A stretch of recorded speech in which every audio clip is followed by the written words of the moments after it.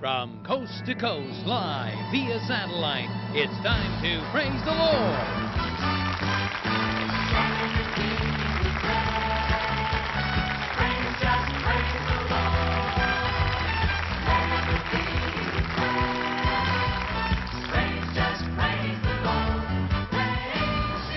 Praise the Lord covers the major Christian events in America and across the world, covering over 500 million souls with the good news of new life in Jesus Christ. Now, from Southern California, we invite you to be a part of the world's largest prayer and praise gathering.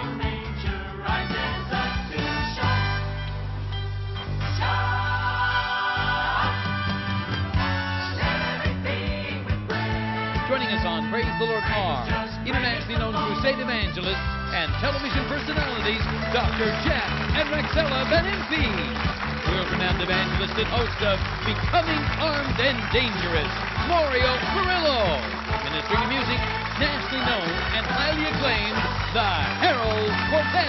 Ready to take your calls, prayer partners around America.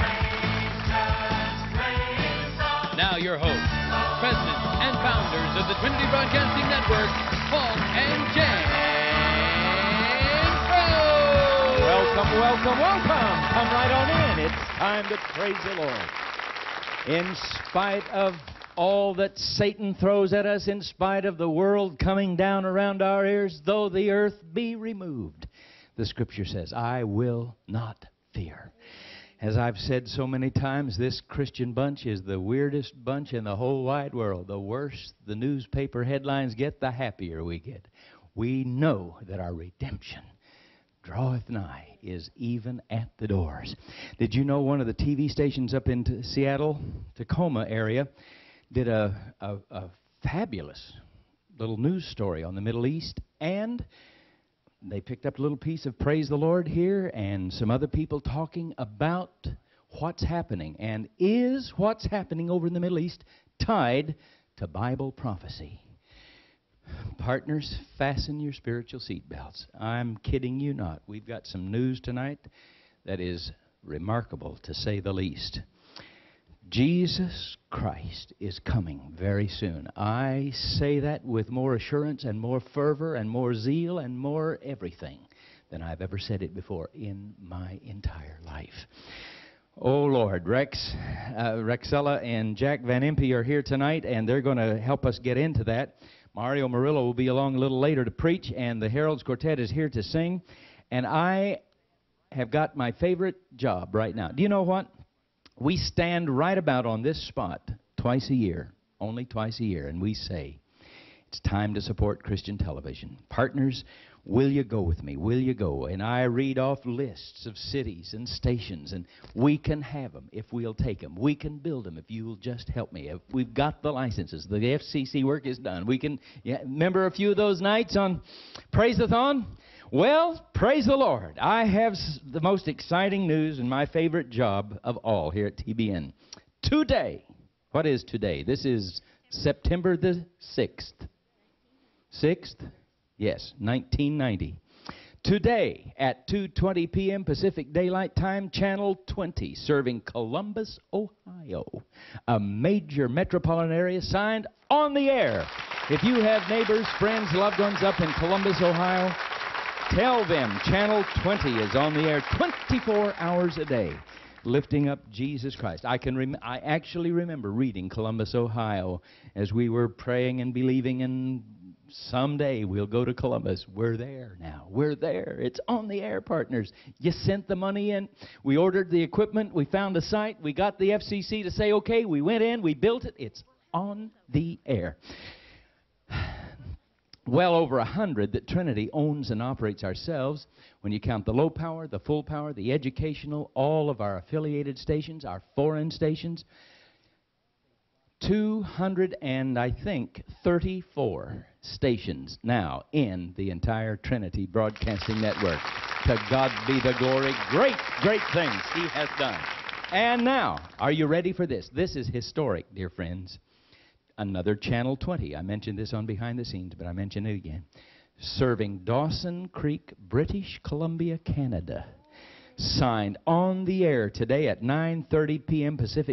a.m. Pacific Daylight Time. This is a low-power transmitter, effective radiated power of 1,270 watts, covering Dawson Creek, British Columbia, Canada. Our first that we really sponsored and helped build. This is an affiliate station. Now, because of Canadian law, Trinity cannot directly own the station. But we furnish the equipment, and we have some wonderful Christian friends up there. And affiliate stations are going to start popping on the air up in Canada, as well as across the United States and other parts of the world. So I knew you'd want to hear that. You had a little scripture about to read to me there, honey. Why don't you get ready to do that? Come on, Harold's Quartet. Jack and Rexella, come and join me here. Mario, do I see you over there too? Come on. He's a little late for cameos, but we'll cameo him right now. Let's have prayer. Let's believe God for a mighty move of His Holy Spirit. And we're going to have a wonderful time looking into God's Word and seeing how what's happening over in the Middle East fits in to these awesome things that we are reading in the papers that's happening in Iraq and Iran and other parts. Hello, Rexella. How are you, darling? God bless you. Hello, Jack. Jesus hasn't come. I walked in and I saw Jack and Rexella. I said, well, the Lord hasn't come yet. At least you're still here. I said, Jan's gone. You and I are left behind, brother. To go through the tribulation, not me. I'm going with the first load, as everybody said. Hello, Mario Murillo. How you doing, brother? I'm excited, brother. I'm excited. I'm 2 days away from starting a crusade in downtown San Francisco. Oh, you're back to Frisco. Yes, sir. It's we're like this. We're getting phone calls from a lot of people in the secular community. The tent's going up in the center of the city, and it's unbelievable. Have some awesome reports, so I'm excited. You go open the Word a little, preach to us a bit? I'm ready. I'm ready. You know, we didn't get to discuss Jack and I got so interested reading Micah chapter 4. We didn't even get to figure out who's going to be on first. Does anybody have to catch a plane tonight? Is anybody under any time pressure? We usually have mercy on whoever has to either drive the furthest. Get home by Saturday. Okay. All right. Well, we'll just work that all out here in a minute. But what can we do? What do you want the body to do? I mean, you're going right into you're going to beard the lion right in his own den up there. And we forewent going to the Cow Palace this year to free up $35,000 for secular television advertising. So we're on 3 of the affiliate stations, network affiliate stations, with 30-second spots that have nothing whatsoever to do with church. So it's totally, I mean, they're saying things like, are you tired of murky mystics, religion with cobwebs, and New Age swoons? And it's just like a punch in the face. And it's going on all through the day. Our phones have been ringing off the wall. People are saying, what is this for? Can we come? We're going to bring people. We have people flying from Washington, D.C., Philadelphia, New York City, Oregon, Mexico, from all over North America. They're coming to San Francisco for this meeting. And we're just totally convinced it's going to spark something. I believe it's connected with all the turmoil in the world right now, the Middle East and everything else. God, you know, with all that's happening, and I don't profess to be an expert, but I feel birth pangs that a lot of things that none of us could have imagined would happen are going to happen. And San Francisco figures in very, very strongly to that. But beyond this, what other than pray, is there anything else we can actually do, Mario? There are 2 things that I'm going to ask the body in San Francisco Bay Area to do. Our tent can handle just under 4,000 people. It's not a small tent. So we want them to bring their friends, start praying now. We're starting on Sunday afternoon. And we're believing God. We've been all through the city. And we want the entire Church of Jesus to just stand against the power of Satan that's there. And he has no authority over the gospel. And with prayer from the saints of God, I believe we're going to see something really break loose. The churches last year noted a very clear surge in membership, all the churches in the city after our crusade. This year, we're hoping for a massive harvest. And the pastors are very excited. So prayer And if you're anywhere in the Northern Cal area, please come and help us. Where is the tent going to be pitched? It's at this, how's this? King and 4th Street in downtown San Francisco. And it's wonderful that we've really, boy, I'm like this. I can't wait. Are you ready to just take over after we pray and sing a song? Or Whenever you let me go, I'm going to preach. It's up to you, sir. Get Mario set up here right after prayer and a song or two, and we're going to have church tonight. And then after Mario lobs a few over in enemy territory, we'll do some mopping up here with Jack and Rexella Van Impe, okay? Man, this is an honor to be with them. All right. Glory to God. Praise God. One little scripture just before we pray and get into the Word here. First, I want to remind you that in the last days, there will come scoffers who will do every wrong they can think of and laugh at the truth. This will be their line of argument. So Jesus promised to come back, did he?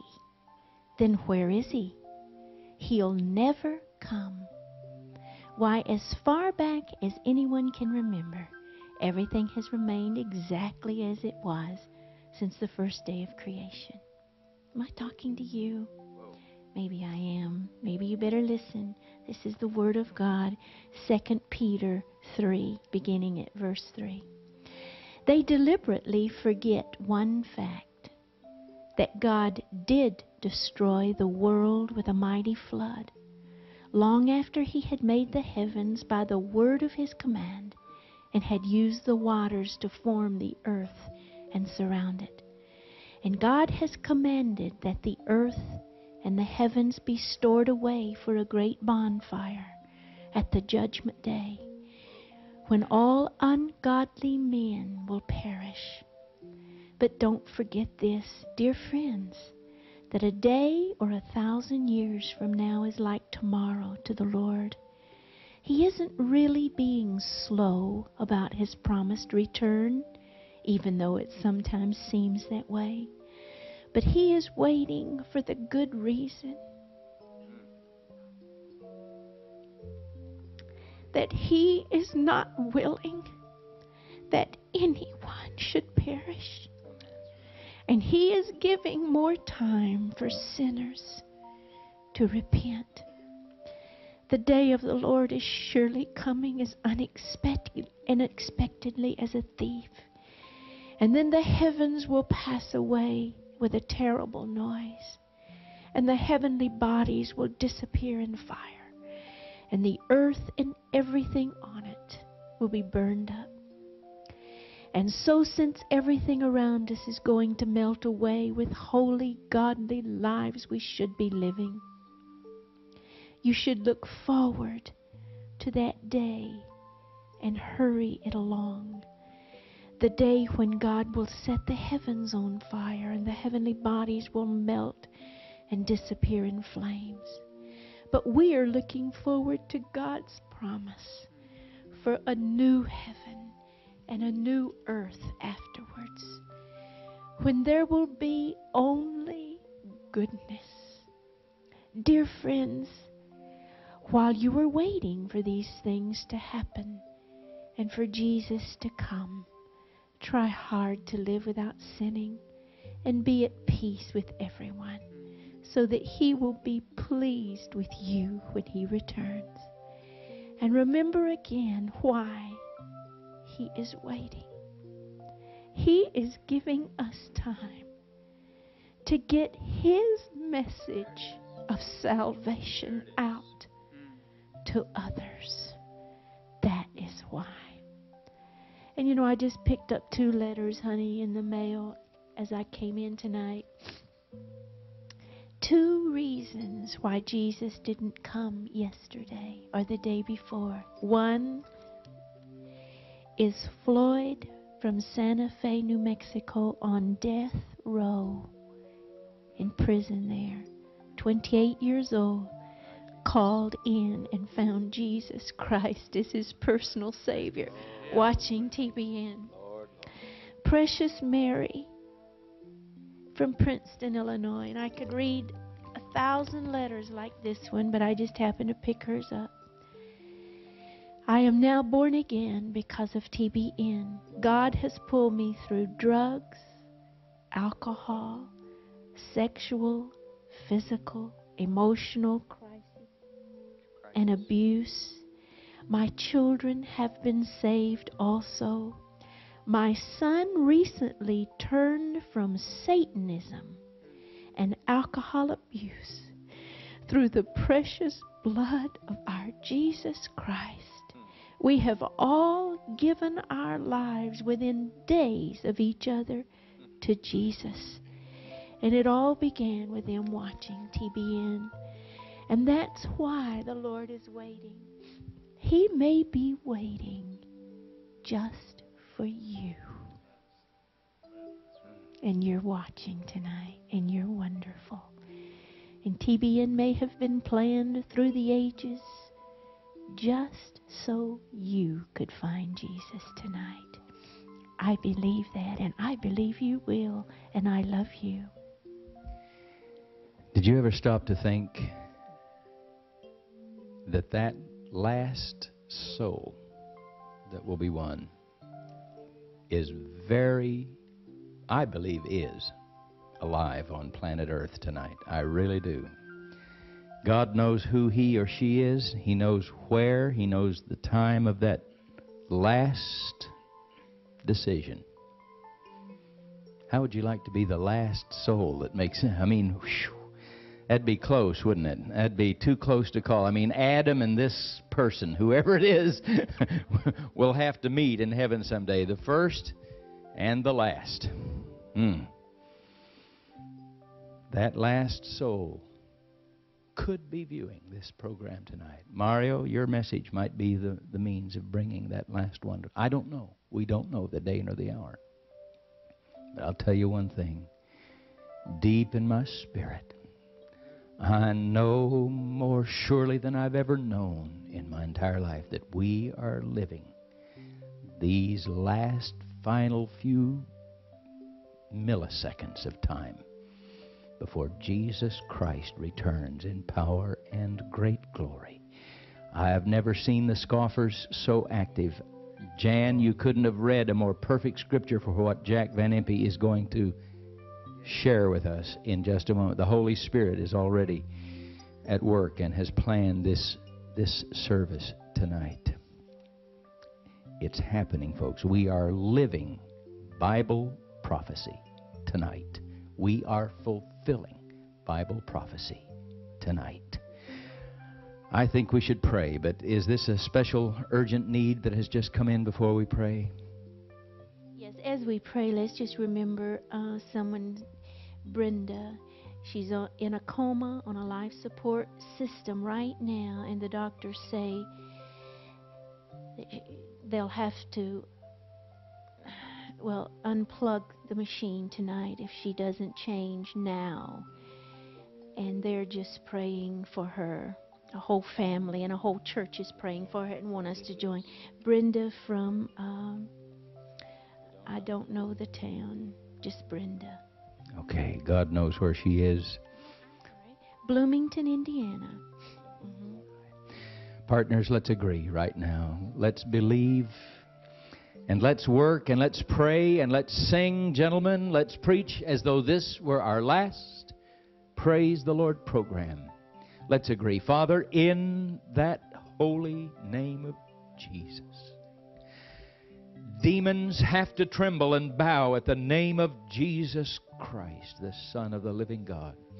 And in that name we come tonight to lift him high. The world may see his beauty and know that he is their Savior too. Holy Spirit, do your precious work tonight in the hearts of the people who hear.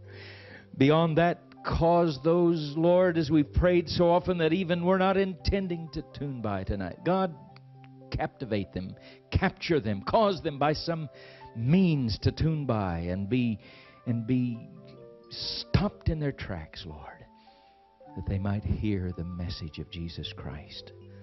Lord, these are awesome days, days that strike fear and terror in the hearts of many people. In fact, Lord, in your word you said there'd come a time when men's hearts would fail them for fear. and for the fearful things that were coming upon the earth. Lord, we just agree right now that you will draw men and women, boys and girls, to the foot of your cross tonight, and that they shall be saved. Use each one of us tonight, Lord, as we yield our members to you again. Make us a great soul-winning team again tonight, bringing the lost into the fold of safety before the storm clouds break upon the earth. We agree on this. We thank you for it, Lord. Let signs and wonders and miracles, God, we agree for little Brenda right now.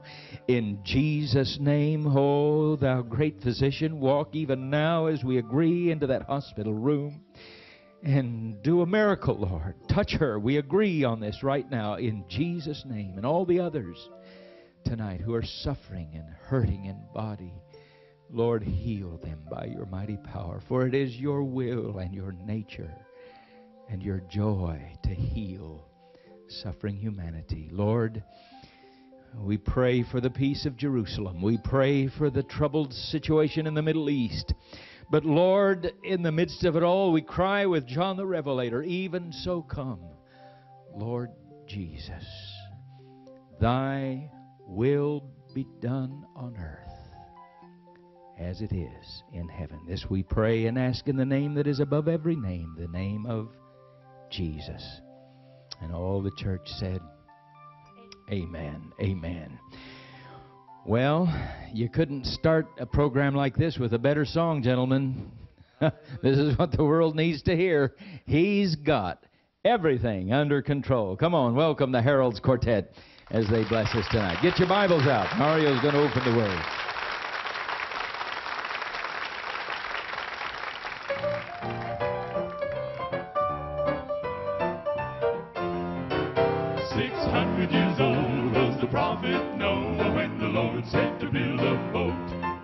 Said a flood would come and cover the earth, and only Noah would stay afloat. Though the people laughed and called him names, he never lost sight of the goal. When he found those rocks, he knew his God had everything under control. He's got everything under control. He's got everything under control. The stars and the planets are in his hand. The wind and the rain at his command. And you and I were a part of his plan. He's got everything under control. King Nebuchadnezzar almost lost his religion when the Hebrews wouldn't bow down. All right. He blew his coal-fired up the furnace for the holiday in the town. When he opened the door and threw them in, they smiled at the burning coals. 'Cause the God that allowed that fire to burn had everything under control. He's got everything under control. He's got everything under control. The stars and the planets are in his hand. The wind and the rain at his command. And you and I were part of his plan. He's got everything under control. Daniel was invited to be on the menu at the meeting of the Lions Club, 'cause he continued to pray 3 times a day to the Lord he had learned to love. When they threw him in, he began to grin, 'cause he knew what we all know, that the God who made those lions grow had everything under control. He's got everything under control. He's got everything under control.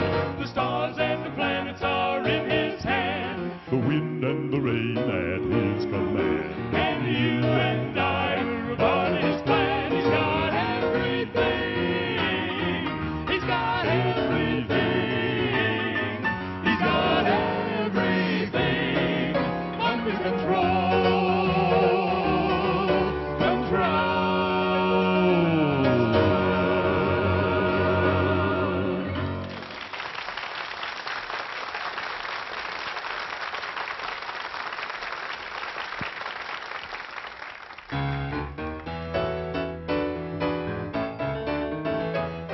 I was once a sinner, but I came my Lord. This was freely given, and I found that He always kept His word. There's a new name written down in glory, and it's mine. And it's mine. Oh, yes, it's mine. Yes, it's mine. And the white robed angels sing the story.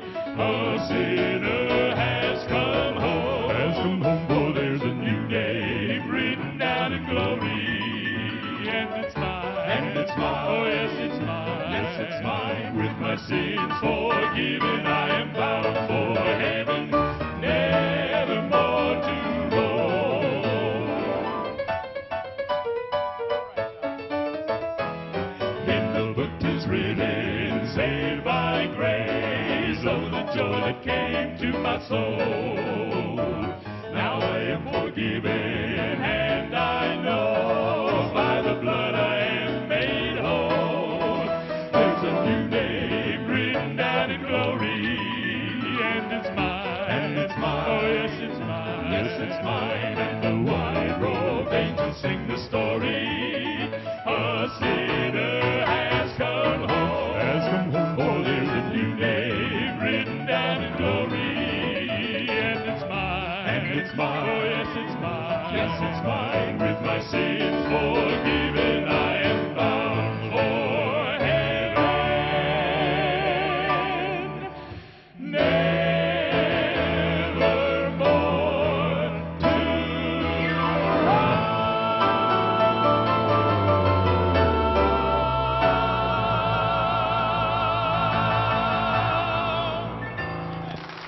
All right. Harold's Quartet. My goodness. What was that last note, pianist? What was that? Low A. Low A. Goodness. Whoa. Was he a little bit sharp? I No. don't, no. Just kidding. Just kidding. Hey, the Heralds have a beautiful new CD out, of course, albums and all kinds of things. And if you want to get in touch with them, we'll have an address on the screen in just a minute. But did you know what I heard and learned about the Heralds Quartet? What is that? Not only have they been in prison recently, ministering, of course, but they sing how many different languages? 27 different do that languages. tonight? They're going to sing a Spanish song Oh, sometime tonight. Now, if I understand it correctly, you don't really understand all of those 27 languages, but you learn phonetically? Most of them you phonetically learn. My goodness. I know some of you do speak Spanish, of course. French? But French? they don't do too much in French, I think. A little bit. A little in French. They said, did you say Russian was a possibility? Russian, okay. And how about Xhosa? Japanese. No, Japanese. Chinese, Korean, Chinese. My goodness. Navajo. Navajo Indian. It's amazing Well, that they my have gone to goodness. all the work of phonetically learning many of these languages and singing just as we're about to build the International Production Center In in Dallas. Dallas, Texas area. Dear Lord, My I'm about to decide the Lord really does have Knows this what whole he's thing doing. figured out. Anyway, in addition to the beautiful new album, the CD, the Heralds, The Way We Were, my goodness. Ooh, can you do any of these tonight?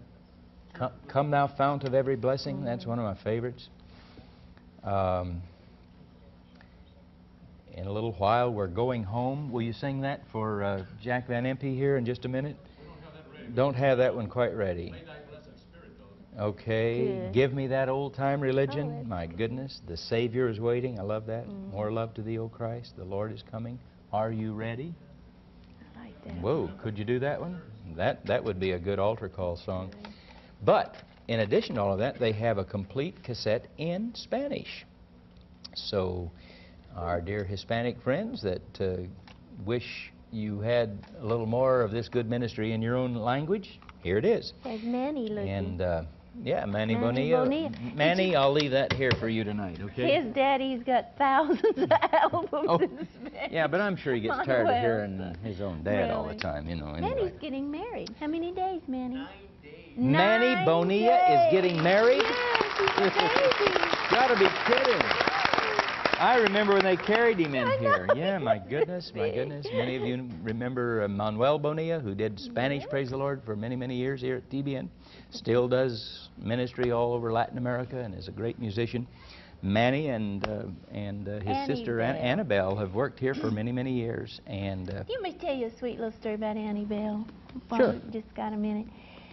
We went to Puerto Rico with her dad and mom, Annie Bell. Were you there, Manny, when we went to Puerto Rico? You didn't go on that trip. Well, Annie, about that time, was about 11 or 12 years old.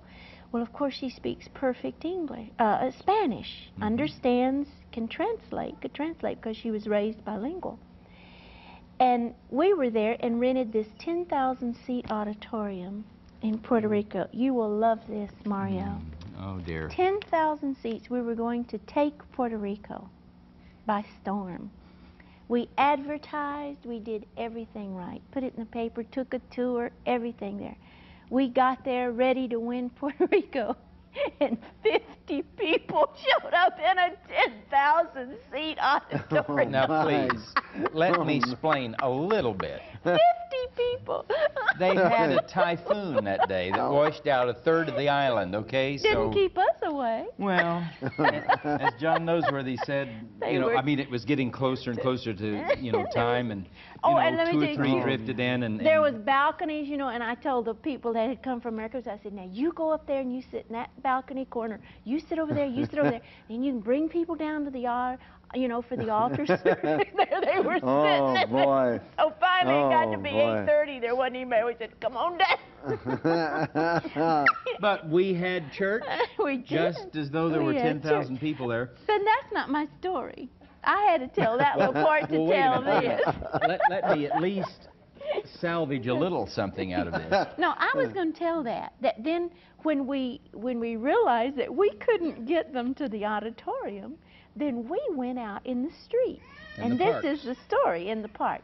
Saturday, we understood that half of Puerto Rico goes to this park. So when we just preached to each other that night, so we thought, well, we'll go to the park and witness. And Annie Bell followed me because I didn't speak English. Yeah, Spanish. I don't speak very good English either. I just proved it. But she followed me, and we won to the Lord down there in that park. A man that had just gotten out of prison that minute for murdering.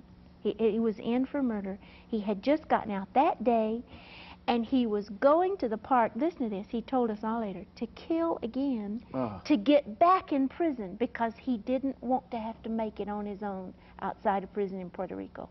He wanted to be back in prison. And Annie Bell and I ran straight into him and won him to Jesus. I mean, he was crying. Finally, some men came over when they saw little Annie Bell and me talking, and he took out a gun, he took out a knife, he took, I don't know what all he had in the park, and handed it over. But Annie Bell speaking to him in Spanish, and me, talking to him in English, and her translating, won that man to the Lord. That's not all that happened down there. I will never forget one of the most visible miracle I've ever seen in my life happened in that park. A little man that lived in the park and had been stabbed as a child, and his vocal cords severed. Could not speak. He was kind of the park pet. Everybody knew him and loved him, and he kind of wandered around and panhandled, and people just gave him what he needed to live. And we gathered around him. No, it was a group of our little ladies, little actually. Spanish ladies. I don't think I was even. No, we was weren't across there the park. when it happened. So I get none of the glory for this. They laid hands on him, and instantly his voice was restored, and he began to speak. And everybody in the park knew it, and they were all gathering around going, and they were calling him by name. I forget his, they were calling, you can talk, say my name, say my, they were all, because they knew he couldn't talk, ever. And he had cried so much because of that miracle. He'd taken his little beanie off. He wore a little cloth beanie. And he had held it on his face and cried into it until that little beanie, he was just wringing it out with tears. He had just cried and sobbed because of that miracle. So the Lord didn't want us to have a big 10,000. He wanted us out in the parks where the real hurting was. Do you see? Absolutely. Displaying You know, the this hurting. hits what I'm going through so perfectly. You're taking the tent right Yes, down where the right hurt is. in the heart Yeah. of the city. And that was the word I received. In fact, the name of our series this time is called Miracles in the Mainstream. Yeah. And I was reading Daniel chapter 3. Nebuchadnezzar had a dream and couldn't figure out the interpretation. Frightened to death, calls all the New Agers in. Yeah, right. Says, interpret my dream. And they said, we will if you tell us what you dreamed. And he said, no, because this time I need a real answer. He was not real dumb himself. Yeah, was he said, now, astrology helps me pick my mates for the weekend and do this and that and the other. But this has to do with eternity. And they all said it. It was a marvelous statement. All the magicians, sorcerers, and all of them said, what you want, only God can give you. For it's the Spirit of God that can reveal that and that alone. And the thing that has frightened me so much is in the San Francisco Bay Area, there are 1.5 million people in the New Age movement right now, out of a population of a little over 6 million. Lord. They estimate, some people believe as many as 1 out of every 4 people up there are involved in some form of either astrology, reincarnation, astral projection, or occult or Satanism, something. And it astounded me that the bubble that the people live in is that they really never need a real answer. And God said, the church has what's real. The Lord said to me, the church has what's real, but they talk about it in an unreal way. And New Age has something that's not real, but they talk about it as though it were. Yeah. How do we bridge that gap? Well, here is I'm sitting there, Paul, and the Lord says, miracles in the mainstream. And I said, well, what does that phrase mean? And I start meditating on it. And God said, that's what you're going to call this crusade, is miracles in the mainstream. Because what you have got to discover is that when the gifts of God are insulated from human need, they lose their potency. When you deposit them in the center of where it hurts, they become mighty. And nothing can stand against them. You know, it's in the Word. It's in totally Acts, in the Word. Chapter, 4, 5, or 6, where Philip went up. Yes. The people in one accord gave heed, seeing the miracles Well, that were done. the word mainstream kept coming again and again. What you're saying is so true. The day of Pentecost was the main holiday. God waited for the main holiday. And literally, 120 believers sitting there in the upper room thinking, we are a kind of a sorry appendage, an echo, a shell on the beach of a movement that died. The Lord's gone, and we're huddled here to survive. And the power of God falls. And the Bible says, as you know, flames appeared over the head. When you see somebody with a flame over their head, you know, you get out of their way. Yes. You would And stop to look the second time. I started thinking about what it would look like to watch 120 people yelling as loud as they could. Because I don't believe it was kind of Vesper gargling, you know. It was real loud, because you've had the Holy Ghost on you, brother. Yes. And flames on top of your head. And you're yelling as loud as you can, and the crowd comes down, or they come down on the crowd, because every time the Spirit of God's poured out on any generation of believers, they get poured out on the generation. Amen. God gets poured out on us, we get poured out on the problem. And there they are in the center of town, screaming at the top of their lungs in a language that everyone could understand, speaking dialects that the people in the crowd immediately knew. Just like what you described, this man who had his throat and his vocal cords severed. Everyone knew. See, God's mainstream tenacity is something. And to tell you that, and I don't want to break a confidence we might have shared, but if we come under persecution in the next couple of years, you or I or this ministry or any other, it will look like the devil is attacking us, but it is God provoking the devil to attack us for another excuse for God to prove His power in the mainstream. That's it. To force a mainstream confrontation. That is true. Oh, Lord. You know, God is a divine manipulator. I love the way He works. He made Peter leave his quarter on the dresser that morning when he went to pray, just so he would have no. You know, we have this kind of this holy attitude about Peter.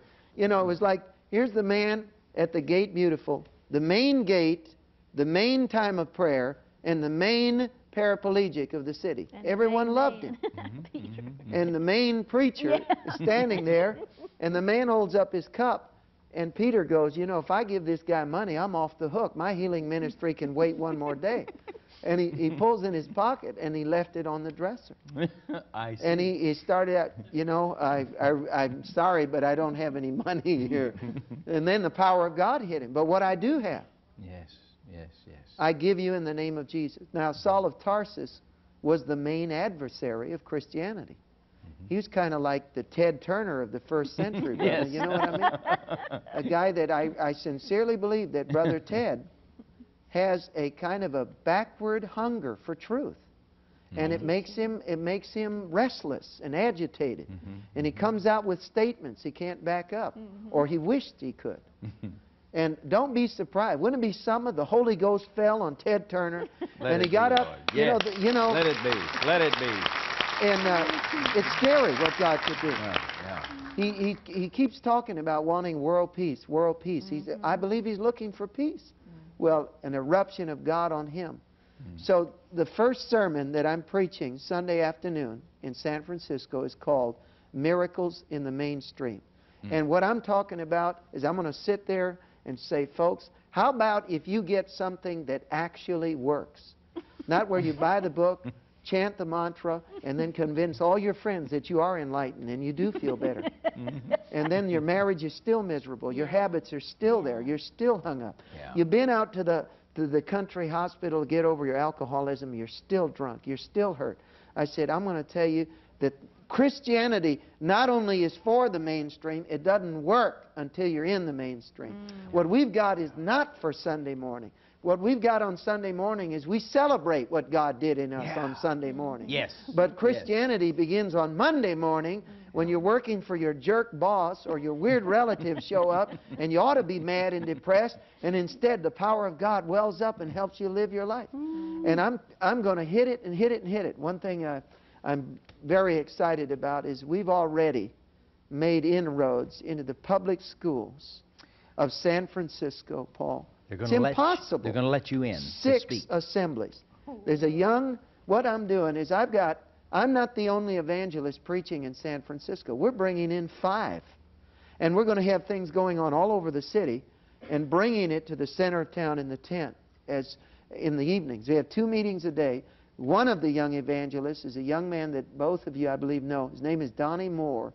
He was All-American quarterback from University of the Pacific. An amazing preacher, young man.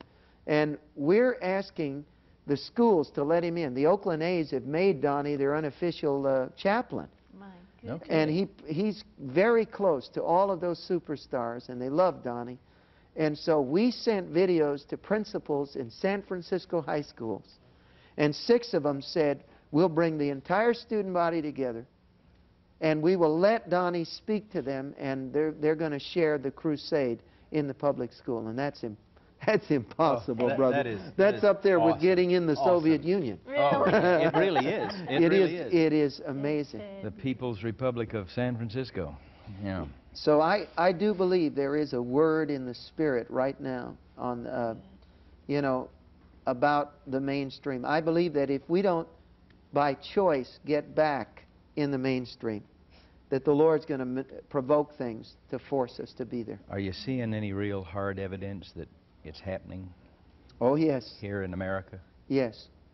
You know what I'm seeing, Paul? And when I travel, I'm seeing young pastors who are erupting in cities, churches that are massive, that you and I've never heard of them. I never even knew they were there. Mm-hmm. But they'll go into a city, they'll rent a high school auditorium, or they'll rent a hotel ballroom, Yeah. and they'll start preaching something that is just so simple and sincere. And you know what else? I'm seeing as almost a formula right now.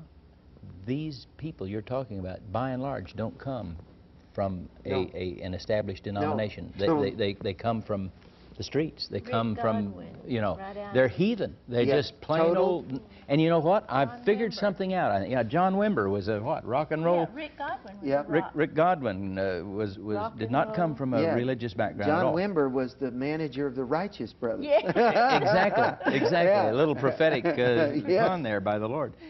Anyhow, what I'm seeing though is kind of mixed, Mario. Yes. Okay, yeah, I hear and I know, I've been down there. Brazil is aflame. I mean, they're winning more people to Christ than they're outstripping the ever. birth rate finally. You know, Wow. Argentina, great move in Argentina. Chile is coming on. You know, South America to a great extent. Europe, very spotty right now. Eastern Europe, Russia, yeah, boy, I mean, it's like revival in there, but Western Europe, No. Italy is as dead as a doornail. You know, I've been isn't over- it interesting that wherever materialism has taken a major foothold, Yeah. that materialism seems to be a real, you know, it isn't just the love of money and the love of possessions. It's an attitude that's undercurrent there that says, Yeah. I don't need anybody. I did this myself. And that seems to be a spirit that just, you know, really hardens. San Francisco was that way. I mean, San Francisco, imagine this, 87% of the workforce there has a college degree.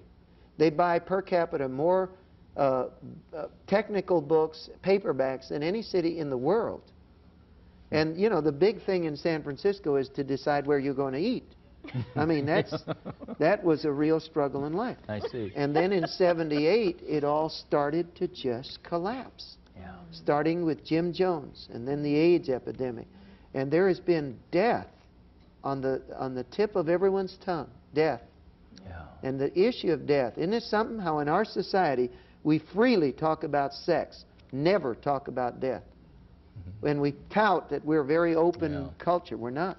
Yeah. Now the issue of death comes up, and it's like Nebuchadnezzar's nightmare. They really need answers. Oh, Lord.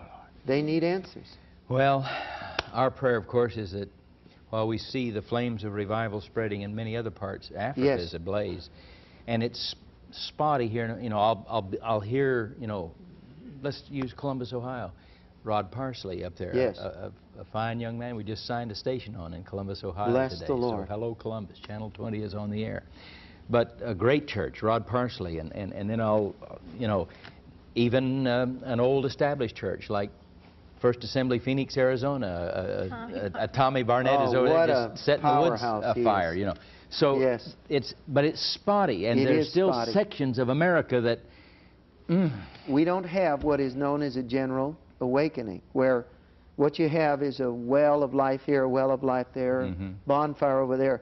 But when it connects in a wall of fire, Oh, boy. in a general movement, we don't have that right now. No. I do believe that the hardest battle I face, I rarely get to say this on TBN, the hardest battle I face is that I am an obsessed evangelist. I would just as soon have the whole room be rank sinners than to have any saints there at all. But Yeah. I love the saints. Don't get me wrong. I love the saints.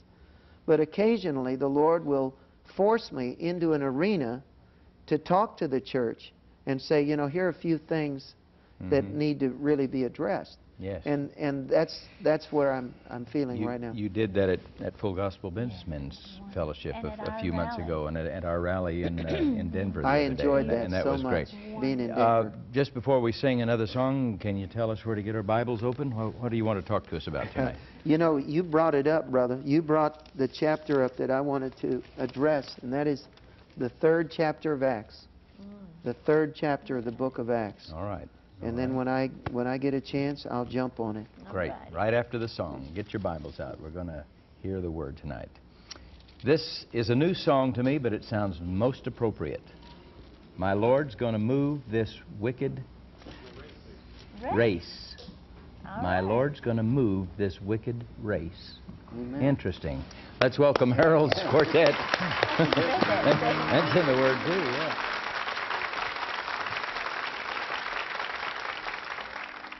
My Lord's gonna move this wicked race, this wicked race. My Lord, this wicked race. this wicked race. My Lord's gonna move this wicked race. My Lord, Gonna raise up a nation shall obey. that shall obey. Nicodemus, he desired to know. My Lord, Desired to know. my Lord, Desired to know. desired to know. Nicodemus, he desired to know. My Lord, How can a man be born again? My Lord said to Moses on the mountaintop. My Lord, The mountaintop. my Lord, The mountaintop. the mountaintop. My Lord said to Moses on the mountaintop. My Lord, Gonna stamp his law on Moses' heart. Moses' heart. My Lord's gonna move this wicked race. My Lord, This wicked race. my Lord, This wicked race. this wicked race. My Lord's gonna move this wicked race. My Lord, Gonna raise up a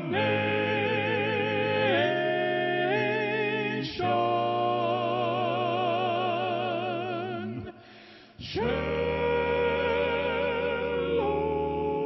obey. that shall obey.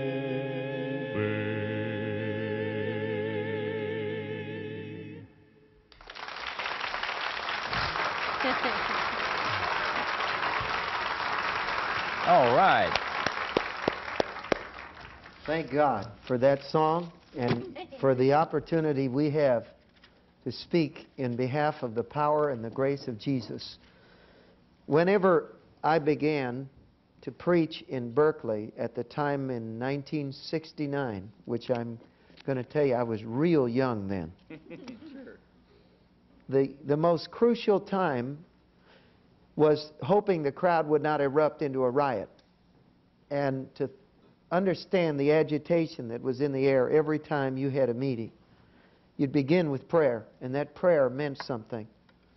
For me, I've never ever believed that you just stand up there and just kind of through a ritual say, "Oh Lord, bless this sermon," and do something special. At that point, it was like I had to hang my whole life on God and say, "Please, give these people enough calmness of spirit to at least listen to a few minutes of what I have to say." I believe that it is not a cliche, it is not a standard statement to stand here and look at you and say, God arranged it for you to hear the next few minutes of what I'm going to say. Amen. I'm starting out a little gentle. I may shout, may get bombastic, but I'm starting out gentle because I really love you. I care about what happens to you. And I believe that there are things that Jesus does even before He saves us that proves His love for us. There are incidences of His voice speaking. There's very few of us that can't look back at a moment when we almost stepped off a curb and for some reason didn't, only to have a car zoom by that would have hit us, or a voice that just spoke and prevented such disaster and agony. We've all had that. Paul, thinking about that, took it to its ultimate conclusion in the book of Acts, looking at the Athenians and preaching in an intellectual city. He said, "The God that you ignorantly worship, I openly proclaim." Yes. And it was as if to say to them, look, all your life there have been smatterings of truth, a dose that God's real. You've sat at a campsite, looked at a mountain, and felt deep yearnings that you could not interpret completely. And now you're sitting there, and some of you are going through the most horrible problems that a human being. If you and I had sat together, you would say, "Mario, but you can't imagine the tangled wreckage that my life is right now. And there's no way that a simple prayer can help me." I'm going to tell you that the fact that you're watching me, you're in that state of complete despair, and this moment has arrived just in time. I have very little confidence in my own preaching. I wouldn't tell you that I believe I'm even one of the better preachers of this generation. I just thank God that He uses me out of His mercy. But in standing here tonight, I accepted an invitation 2 weeks ago to speak in a smaller group of full gospel businessmen. And it was a chapter meeting, and I was preaching many nights in a row, and I said, Lord, this isn't that big of a situation. And it was in the San Francisco area. And God said, I want you to go because those folks are going to receive something, and you're going to receive something. And here I am, a few weeks away from a big tent, and I'm speaking to maybe 150, 200 people in the San Francisco area. And as I'm speaking, a man is watching me. Maybe the way you're watching me right now. He was doing his best to be politely attentive to what I was saying, but I knew I wasn't getting through to him. I knew that he was a man of tremendous education. And at the end of it, the Spirit of God did a miracle in that man, and he came forward, and he's weeping, and he receives Christ. And he is one of the top corporate attorneys of the city of San Francisco, saved 2 weeks ago. And I believe that right now, there is a profound yearning in your heart for a new life, a new beginning, a new start. And yeah, you are skeptical of people that tell you godly terms or use religious terminology. But the one thing that I'm banking on in the next 15 minutes is the Word of God and the Spirit of God melting your heart. Amen. And you're not going to be some weirdo. We're not going to ask you to shave your head and sell flowers at the airport. We're not talking anything bizarre, but you are going to discover the love and the power of Christ. Not an image that you have in your mind, but the reality. So everyone pray with me that thousands and tens of thousands who are listening right now will be remarkably changed by the power and the love of Jesus Christ. Thank you, God, that you will take the Word, take the Spirit, O Lord, and put us in a position where the miracles are in the mainstream. And bring, O Lord, a word of direct hope to this person so that they will see the love of God, the life of God, the Spirit of God, and the ministry of Jesus. In your name I ask it. Amen. Amen. Thank you very much. I want to direct you very quickly to this 3rd chapter of Acts. And directly say right here to all of you that are listening across the United States that I am going to share with you what has happened to me that has so revolutionized me in this issue of miracles in the mainstream. I believe that the charismatic movement right now faces a significant threat of extinction as a movement, of losing entirely its momentum and its power in America. And some of the reasons are already evident to you. Why is the Holy Ghost movement in trouble? I don't need to tonight go into the long, blistering, scathing review of why. Many of you know. I do believe that one of the primary reasons that we're in trouble is that this phrase is lost its significance to us. And you will receive power to be a witness. You will receive power to be a witness. There are 4 men in the Bible who are my favorite characters of the Old Testament in terms of comedy characters. They all had leprosy, and they were dying. Now, the only thing worse than having leprosy is to have it during a famine. Because now you not only have a hideous disease, you can't even eat. And there were 4 of them sitting outside the wall. And one of them was a complete pessimist. I've met people like that. I'm sure you have too. They can see nothing good in anything. So he says, we are going to die if we sit here. That's a profound revelation. He said, there's no food. If we sit here, we're going to die. The reason he knew that to be true is the city of Samaria that they lived in was surrounded by the Syrian army. The Syrian army had blockaded much what we're doing to Baghdad right now. They had blockaded that city. Now the next leper right beside him was even worse than he was. He said, not only will we die if we sit here, if we go in the city, we'll die.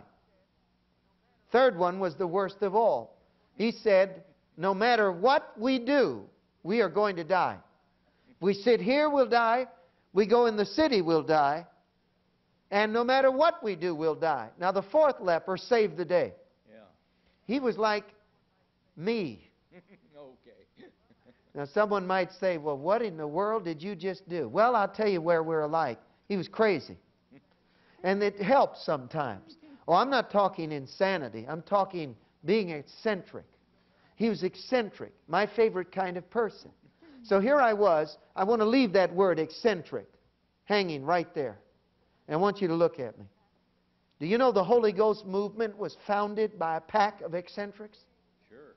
When I look at the smug, big, organizational dignity of the Holy Ghost movement today, I don't think they realize the wild hares that founded this movement.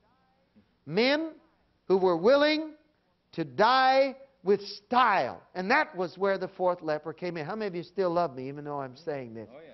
The fourth leper was willing to die with style. In fact, let's go back to this pity party. If we sit here, we're going to die. If we go in the city, we're going to die. And the third one said, you know what, boys? No matter what we do, we're going to die. And the fourth one left to put on a tuxedo. Now imagine this guy. He comes back, cummerbund, everything. And the three look at him like, you are out of your mind. And he says, you're all right. We're going to die if we stay here. We're going to die if we go in the city. We're going to die no matter what we do. So, let's go and raid the Syrians and get a sandwich before we die. Sure. If we're going to die, let's go out on a full stomach. Amen. Somebody say amen out there. Now, what I have just described to you is the nature and the character of every revivalist that has ever existed in the history of the church. Wesley was like this. Finney was like this. The Azusa Street pioneers were like this. And our problem is we are not. We don't know what is going on. I sat one day with Oral Roberts for several hours, and I'm not dropping a name. I'm just stating a fact. I sat with him, and he recounted the turmoil of his early ministry, the criticism, the isolation, the agony and the frustration of obeying the Word of God that was deposited in him. The danger that I see is I look at 2 generations of Holy Ghost kids that have been raised now. We don't know the heat of the day. We don't know the passion to be different. And we don't understand the kind of self-sacrifice that went into producing. Every great miracle of God that has ever happened because a man like that fourth leper said, if we have no hope, if the problem is impossible, then let's do something radical right now. Amen. And see what happens. Amen. Somebody say amen out there. Good. So he got up and he headed across the desert. And the other 3 are whining, we're going to die, we're going to die. And imagine this. This is what we'll put up for one of the foolish statements of all time. One of the lepers grabbed the guy by the sleeve of his tuxedo and said, we can't go over there. They'll kill us. Yeah, okay. You know, I tell you what. Scott Peck talked about this in one of his books. In The People of the Lie, he described a psychological problem where people lose touch with reality and don't really understand their real choices. And he was talking about a woman that lived in one of the Pacific Islands on a military base, and the people on her side of the mountains of the military base couldn't speak English. Everyone that could speak English was on the other side of the island. And the only car she could have access to was a stick shift car, and she didn't know how to drive a stick shift. So in her loneliness, she said to this, and he was at that time a psychiatrist chaplain for the armed services, and he says to her, why don't you learn how to drive? Because obviously you're suicidal. She said, I'm going to kill myself. I see no reason to live. I'm going to kill myself. I'm going to take my life. And Scott Peck asked her, well, if you're so lonely, why don't you learn how to drive a car? And she said, seriously, Did you see how treacherous those roads are? I could be killed. There's not a person that doesn't know at given points in history where if they stay where they are, they're going to die. Man said to me, I cannot follow Christ, and I won't follow Jesus because I can't believe it's real, and I don't trust that. I said, man, you get on a jet plane, you don't know anything about jets. You drive cars, that car pulls over and brakes, you wouldn't know how to change a rubber band on that thing. You trust your life. You go into a restaurant, you don't know if that's a sadistic chef back there that's paid off the public health department. What if your surgeon cheated in medical school? What do you know? We have steps of faith that we take every day that are absurd. Yes. And they're sitting there saying, we're going to die if we stay. We're going to die if we stay here. And the fourth one seemed to be eccentric. But really, when we think somebody may be crazy, don't make me say this over. If we think somebody may be crazy, they may be just radically normal. And we're the ones that are out of touch. And maybe in their decision to do something unique, they're really sane. I believe that at this moment that we live in a strange time. It is the nature of movements that once had fire to literally end up in opposition of what it was they were first raised up to do. Give you an example.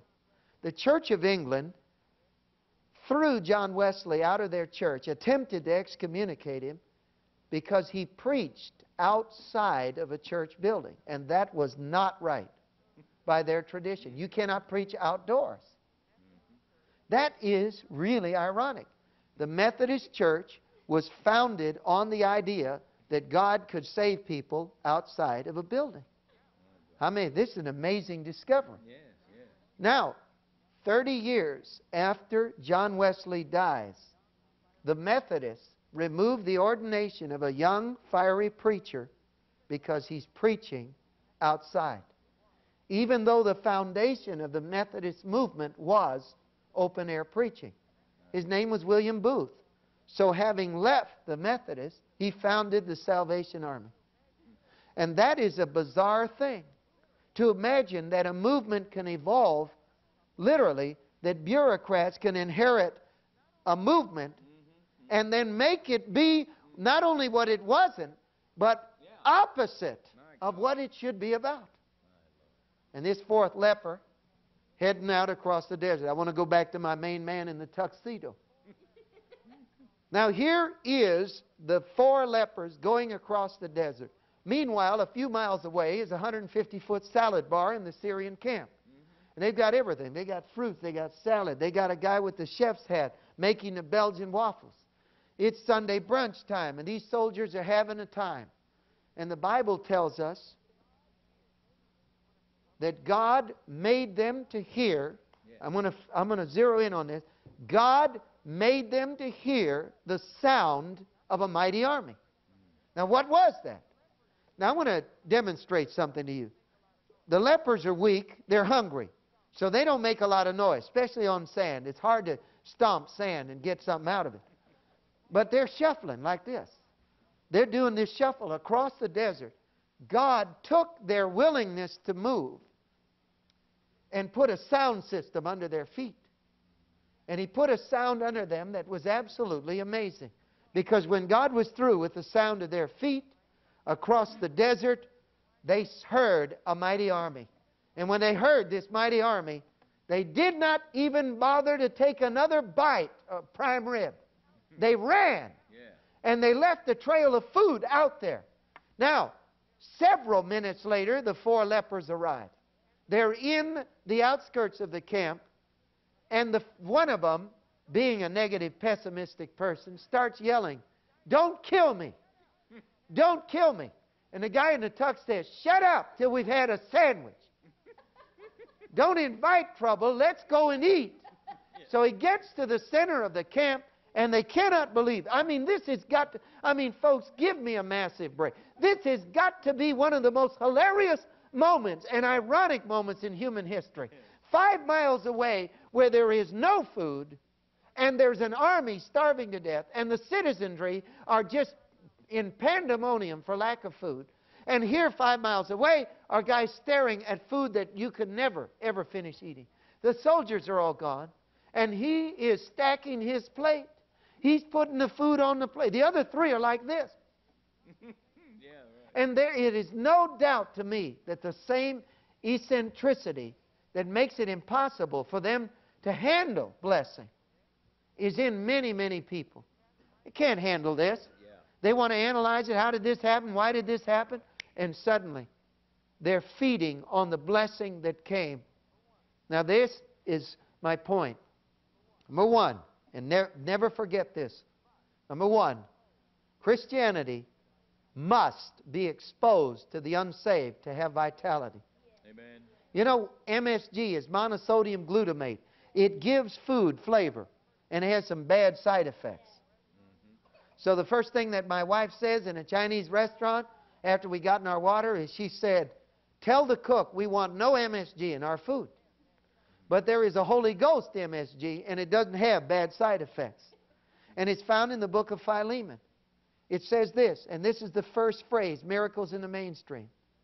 I pray that you will be active in sharing your faith so that you may know the good things you have in Christ. If I were to look at charismatics that I see all over America right now, this book doesn't thrill them anymore. They're not thrilled in church. They're trying to work up a high. They go to seminars to get high again on God seminars. And they can't. And you point to this. Have you continued to witness and share your faith? Do you study the act of sharing your faith? Do you give it away? It is as though God said this. You know the joy you have in the Lord? The peace you have in Christ? The power you have over an authority and the sense of God's presence? None of that will impact you anymore. When you sit under preaching, it will not move you. When you try to taste the good things of God, the flavor will not be in your mouth because the MSG of the Spirit is giving your faith away. And what has happened is in charisma, as a movement, in the charismatic movement, is there's been this entire getting out of the mainstream. This circling the wagons because the Indians are shooting fiery arrows at us. And we're pulling back and we're retiring. And so more and more and more of our sermons are to each other. More and more of our preaching is to each other. And this is where we are. The movement has gone across the desert, has sat in the feast of God's breakthrough. Look at where we are right now. We are watching a miracle in that we have a television network. We have the opportunity to preach in America like we have never preached before. Amen. We have the time, we have the opportunity. Pulpits across America right now are not saying, in my opinion, what they ought to be saying right now. On Sunday morning, there is more and more trying to be profound and deep and spiritual and exciting. And when the simple fact of the matter is that what we are here to do is say, if I give my faith away and am poured out where it hurts, that life is going to come. So you know what? The most powerful scripture, and I was asked this recently. They asked me, what do you think is the single most important thing God is saying to the charismatic movement right now, nationwide? I said it's a verse, and it's that fourth leper. They've eaten the Belgian waffles. They've had several helpings of the English trifle. They've had Yorkshire pudding and prime rib. They have eaten until they can't eat no more, and they're sitting laughing, and the next thing, that the spirit of Nordstrom comes on them, and they go start trying on clothes in the different tents. And they start wrapping silk turbans, and they're sitting there, and they all sit down, and now they're kind of laying back, burping with all of this clothes on, and one of them says to the other, what we're doing is not right. What we're doing is not right. This may make a few cancellations for me in the next few weeks. But Holy Ghost movement, what we're doing is not right. The next statement, he said, I could imagine titling a book this next phrase. He said, if we linger here, a great foolishness will come upon us.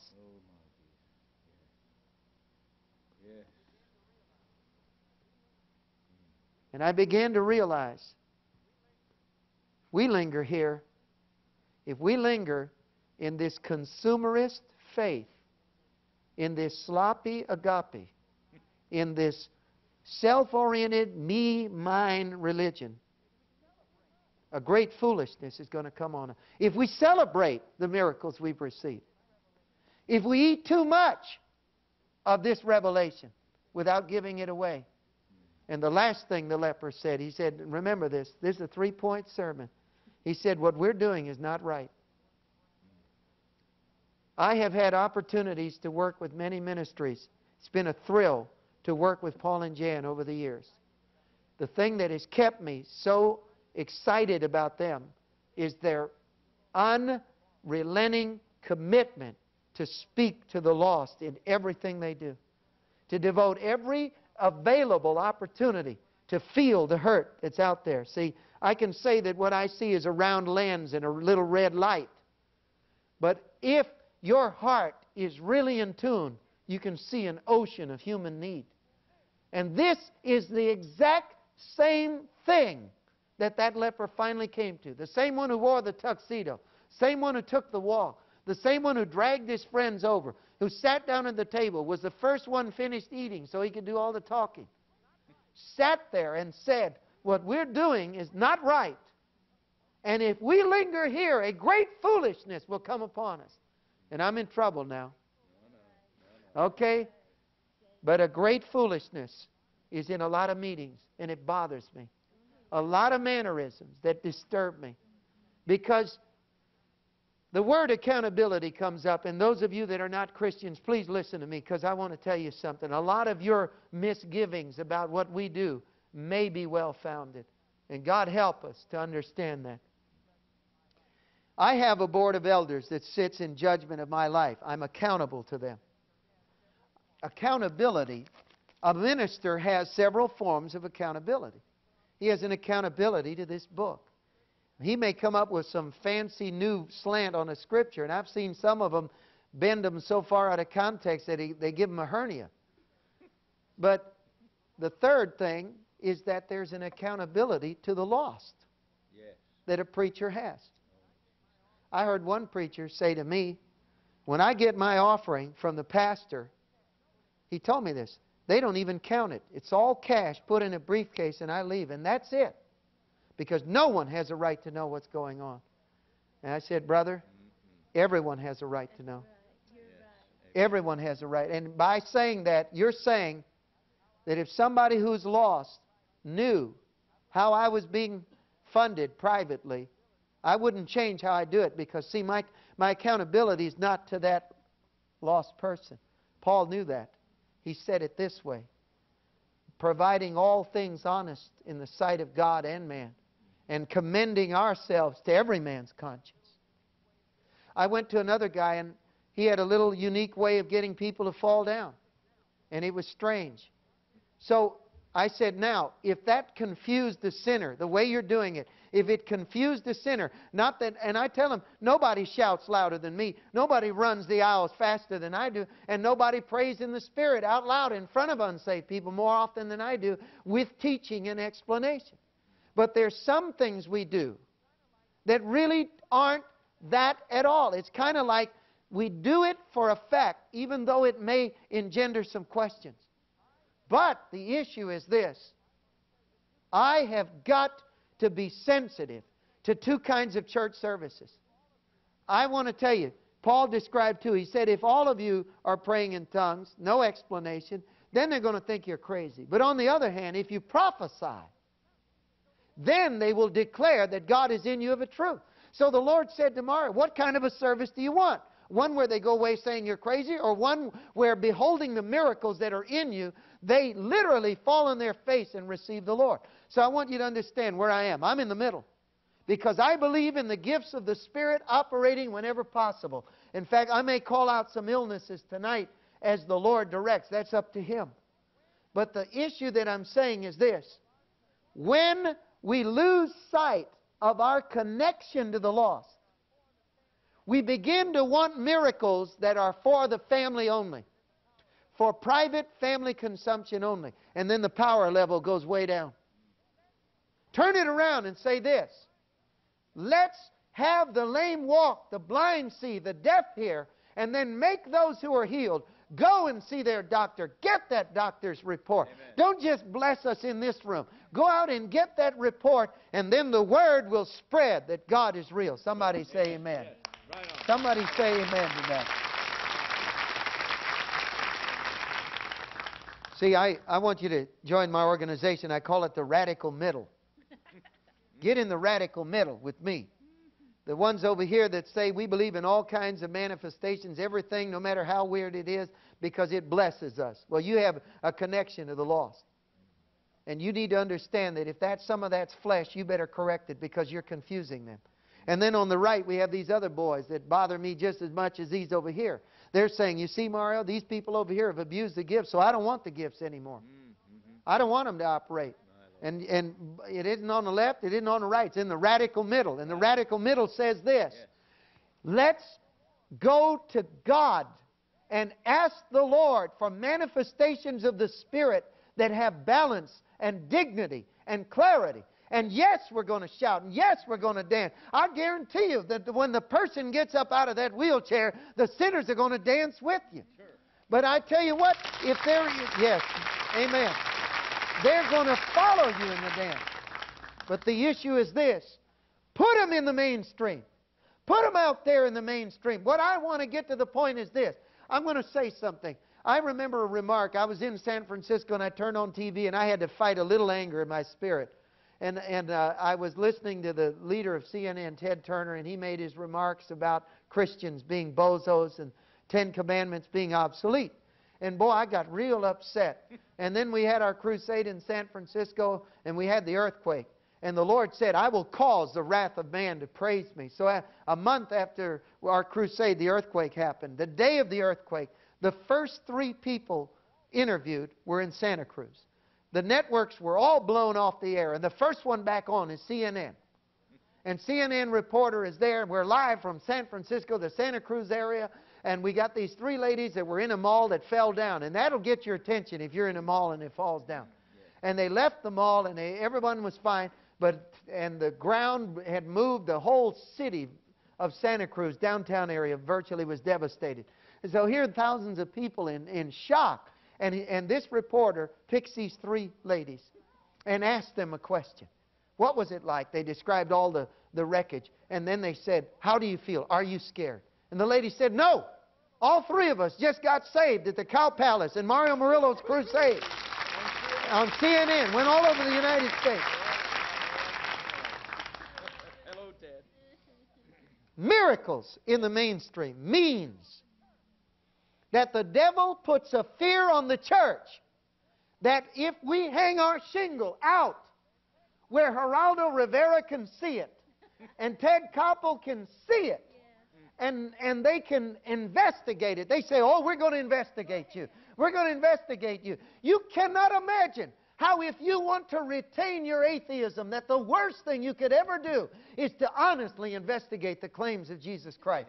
Because in every step you take, there'll be life, there'll be power, there'll be joy. Don't get too close to us unless you're ready to see a miracle. I'm telling the secular media, you can come in here with this presumption that we're all in it for the money and we're all phony, but I'm telling you something. There's something that you don't understand. The miracles of Jesus don't back down, deflate, and lose their power in the laboratory of secular thinking. They become mighty. They become powerful. They become overwhelming in that environment. Because that's where we belong. Hallelujah, somebody. Amen. Preach on. What we're doing is not right. If we linger here too long, a great foolishness will come upon us. And for one, am going to tell you that when you talk to a lot of men today, there are many professional preachers running around. I'm an evangelist. I'm done now. And they don't have the original excitement they once had in their ministry, and that's because the miracles are not in the mainstream. A person said, well, Mario, you're going to Detroit and New York, and you're going to all these hard areas. Boy, I tell you what, you're really in for it. You're not going to have the simplicity and the easiness of what you had preaching in churches. And I smiled I said, you couldn't have it more backwards. When it's hard is when I'm not in the mainstream. When it's hard is when you put a candle under a lampstand. When it's hard is when you try to take what's mainstream and make it a side issue. When you bring it out, you'll know. You know what I want you to do now? I want those who are pastors, if you feel a fear of the lost, a detachment from your relationship with the lost, then understand why your church is not growing. Don't buy any more of those tapes on how to grow a church overnight. Get on your knees. Amen. And understand that the way a church grows is by crying out to God and saying, Lord, this city needs a living expression of God in the mainstream. Paul wanted to be a retiring legal professor. Instead, he ended up in Rome in the mainstream. Peter said to Jesus, I'm going fishing. I can't take it anymore. And when Jesus is raised from the dead, the first thing that Jesus said to Peter was this: go back to Jerusalem. Go back to the mainstream and wait for power. Why can't you give me power out here in the North 40? Because the mainstream is where I want to display my glory. In Psalm 23, David said something that almost sounds bizarre. You prepare a table for me in the presence of my enemies. Who wants to eat there? But yet that is where we belong. Everything about us is mainstream. Everything about this message is come, look, investigate, test it. Look and see, and you'll find that it's right. It's powerful. You say, I don't want Jesus because I'm a rebel. Maybe you're not rebellious enough yet to be a Christian. Good. You say, I don't want Jesus because I'm looking for something real. You can't imagine that maybe your honesty isn't good enough yet to really say, Jesus, let me see you. And Mario, I want to live life. I want to do something wild. I remember preaching to a house full of punk rockers, looking at them and saying, you're not weird enough yet. And having him stare at me the way a raccoon stares at truck headlights. You're not radical enough yet. Right now, life is telling you you're a loser. Nothing good's going to happen. Christianity is the attitude of that fourth leper. Amen. If I'm going to live life, if I'm going to be beaten, I'm going out in style. I'm going to give my life to Christ right now. I'm going to give my problem to Christ. And I'm going to say to Jesus, Lord, come into my life, revolutionize me. Amen. See, maybe you've seen the failure of the church, everything I described tonight. You may not agree with everything I said, but I think in your heart you know I'm not lying to you. I'm telling you what you need to do. And I'm going to lead you in prayer right now. I want you to bow your head. And I'm going to ask every single person who is at the point of being willing to say, Jesus, transform me. Make me alive. I'm going to ask you to receive Jesus right now. Say these words. Say, Jesus, come into my heart and break the curse and weight of life by the power of your Spirit. Live in me. I believe you rose from the dead. And I believe in your promise to forgive me. And I take it to myself. My eyes are not on my problems. My eyes are on you and the miracle that you will do. In Jesus' name, amen. There are two things that I want to do now, and I want to do them quickly, right before this song. The first one is that we love you, and you will find a gentle, understanding voice on the other side of that phone if you will call the number that you see on the screen.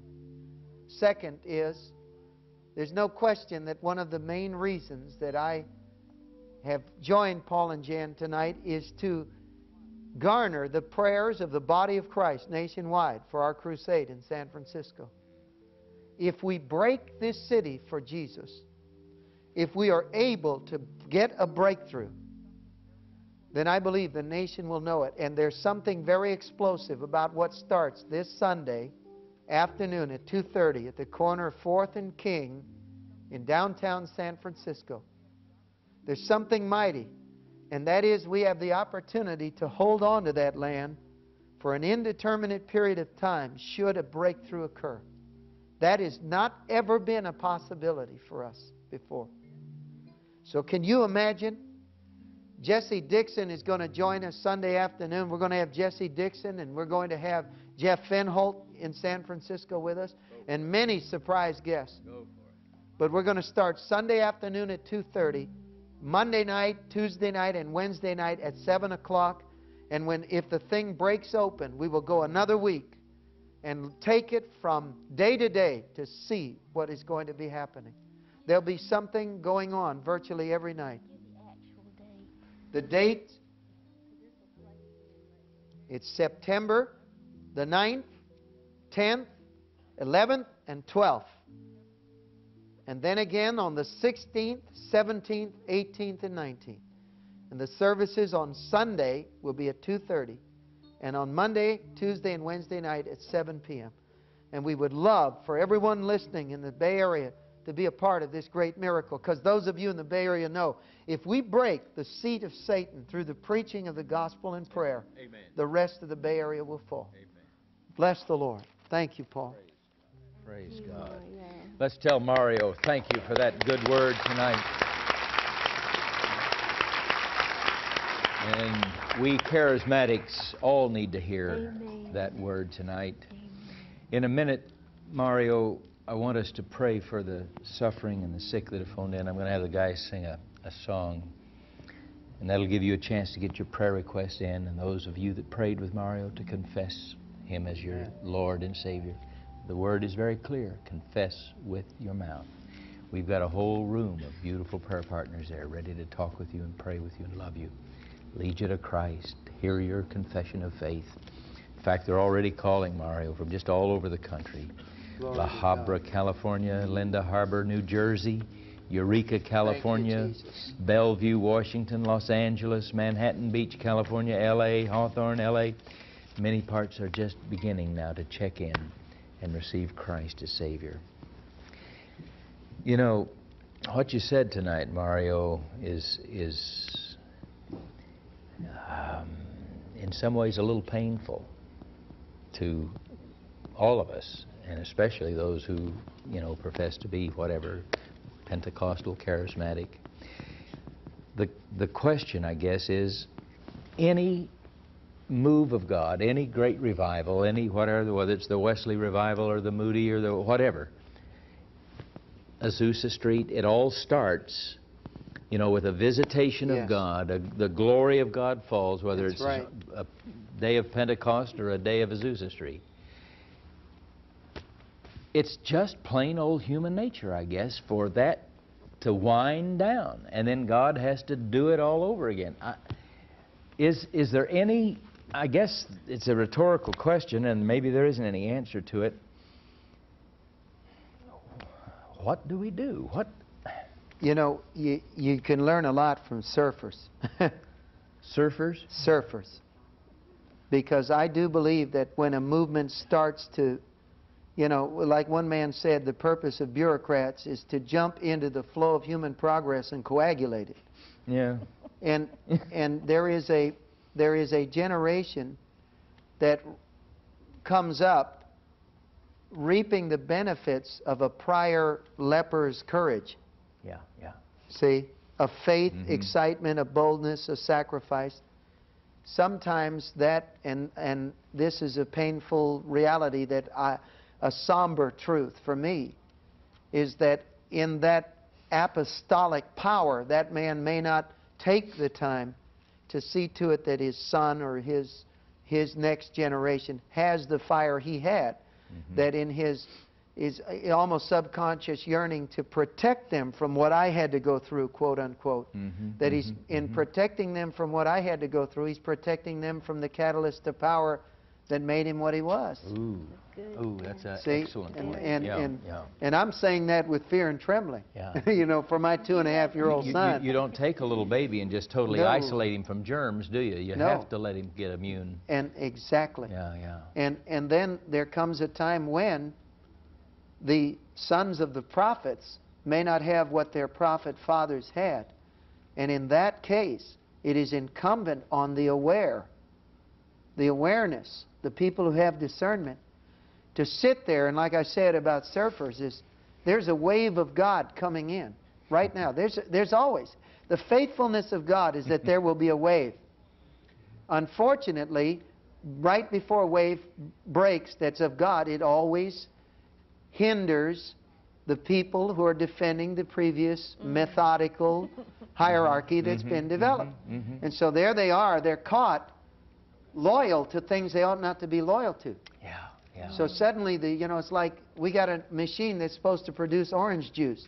It's 12 stories high, and we get 3 drops a week. And, and we're going, why in the world has this happened? Well, everyone responsible for a various level of the orange juice machine is defending their existence. Yeah. And it's like, if I tell you or you say to me, why isn't this thing working? The surfer sits there and reads the signs. Right before revival, God breaks an attitude. Say racism, materialism, jealousy, pride, arrogance. So the men, you can tell where revival is going to break because there are men and women crying over their own sin, feeling the absolute void in their life and saying, I'm out of line. I'm there. It was like that. There's a foolishness that's and willing to dismantle the orange juice machine if they have to. Exactly, Yeah. And just cut them and squeeze them. That's exactly right. Really. Exactly right. Yeah. Oh, unbelievable. Oh, Lord. And that's where we are. I really believe You that. know what? One of the waves that's coming in, I see it. I hear it. I hear it from prophets, prophecies, things coming in people's attitudes. Is forgiveness Oh, and love of our brothers in Yes. the kingdom no matter what. Loving and forgiving. What Jesus came to do, we forgot. it's a And we spirit of... haven't loved and forgiven. Yeah. There is a little brother that wrote an article, I'm telling you, Francis Frangipane, I remember his name. And Joan, I read it on Behind the Scenes when I cannot tell you how many requests for that. It is called The Accuser of the Brethren Exposed. Ooh. Exposing the accuser of the brethren and who that's coming from and how the Lord is bringing back love and forgiveness. I'll tell And you. what the body is all about. Yeah. Loving you. Yeah. I love you. You've Yeah. got faults, Mario. You've had problems. Yeah. We loved you anyway. Amen. And that's what the body, you've loved us through our Amen. silliness and problems and things. Everybody loving each other. All we've got's each other. I'll tell you one of the most That's all we've got. dynamic examples of what you're saying.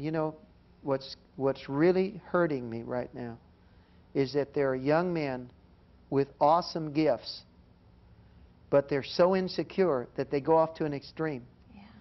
And then when they go off to an extreme, an established ministry who ought to have a little more mercy cuts them off, driving them into further isolation Yes. when their gift is so wonderful, So valuable. and we need to bring them back. And I don't know of any man that embodies this more than Jack Hayford, the ability to sit you down and literally run over you 3 or 4 times and make you feel like, boy, I'm Feel being good about it. loved And you here. love it. That's I mean, love me again. Ooh, love me.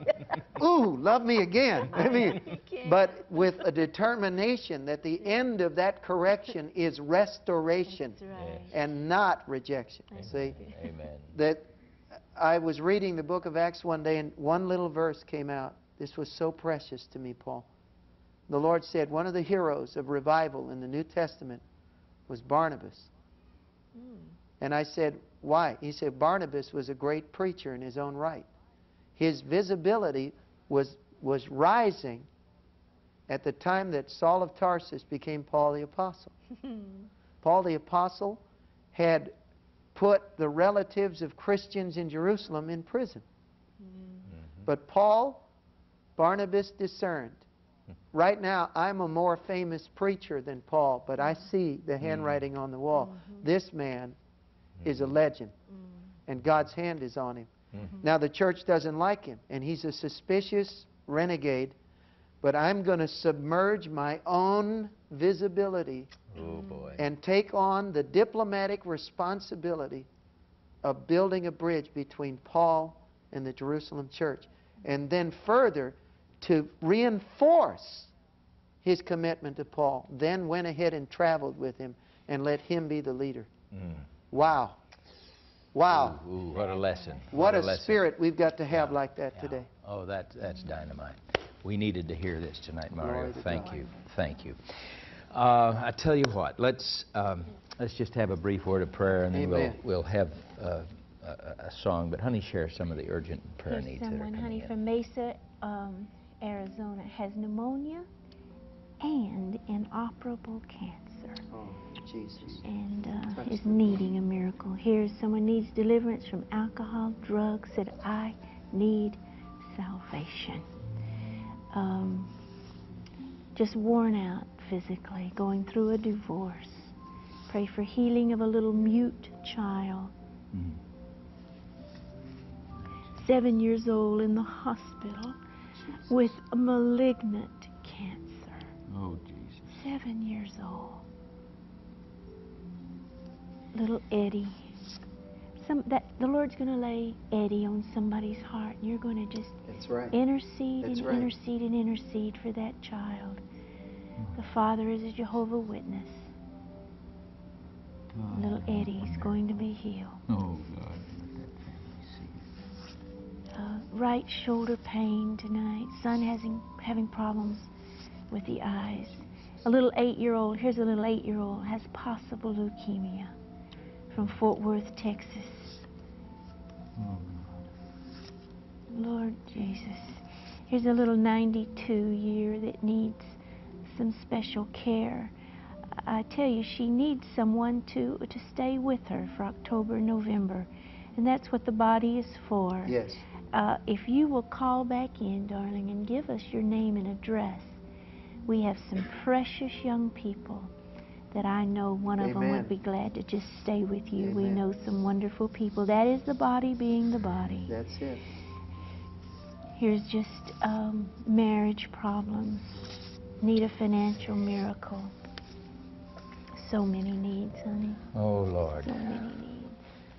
Well, let's don't just talk about miracles and even preach about them. Let's believe God to do them tonight in Jesus' name. Hundreds of needs. Many are on the phone. Bring the slips to me just as quickly as they come in. But Mario, let's have a little divine healing service right now. Would you lead us? Thank you. I see the Spirit of Jesus as He healed the sick. A divine mixture of deep compassion and yet total authority over that crisis. Amen. Amen. And Father, our hearts are broken for these needs that were mentioned, but our faith is rising for them. For Lord, you are touching them. And I bind the devil. Amen. You who have hurt and marred lives, we bind you, we rebuke you in the name of the Lord Jesus Christ. And we command miracles. Miracles of God to be in every single household that is represented by these sheets of paper.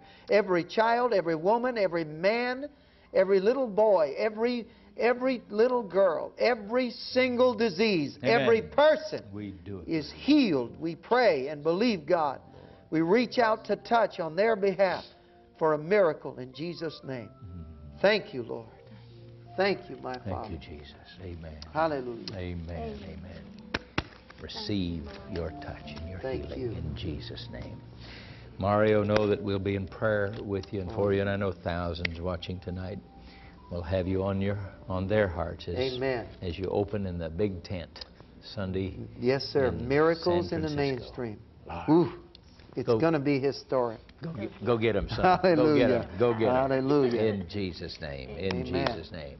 How many, just give me a little poll up there. How many will put Mario and the whole team on your prayer list? Glory to God. You got 100% right here in, Glory to God. in our little amen corner tonight. So I know that's Amen. a poll of many hands were going up out there. We can't see you, but we feel that spirit. We know that you'll be in intercession and prayer with Mario Glory as he to moves God. into, I suppose, one of the neediest cities in the whole wide world.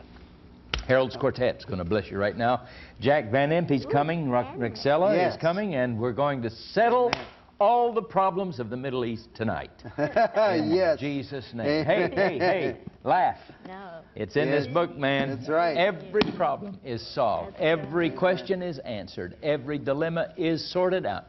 It's all in the book. So get your books out, folks. We're going to have a great time as we look into some awesome things that are happening over in the Middle East right now, and see again if the Holy Spirit won't help us discern kind of how it all fits into this prophetic pattern Yes. and plan. Last night I missed it, but I talked with Hal Lindsey. He and Chuck Smith and I don't know who else was. Chuck Messler were here last night. They solved part of the problem. We're going to finish it tonight, okay? Get your books out. The song says, "The Lord is coming. Are you ready?" Oh boy. Come on. Harold's Quartet. Sing it.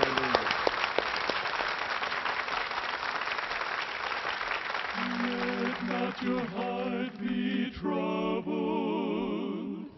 Ye believe in God and in me. In my Father's house are many mansions. I go to prepare a place for thee. The Lord is coming, are you ready? The Lord is coming, are you ready? Would your heart be right if he came tonight? The Lord is coming, are you ready?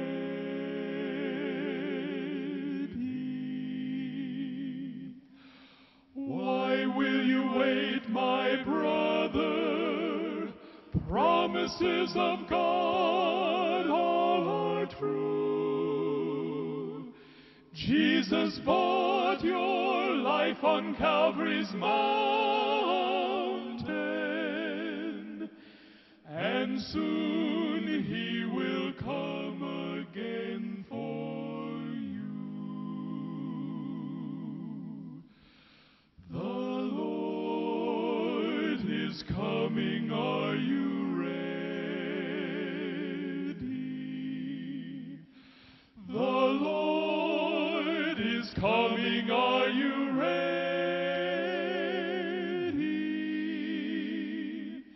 Would your heart be right if he came tonight? The Lord is coming. Are you ready?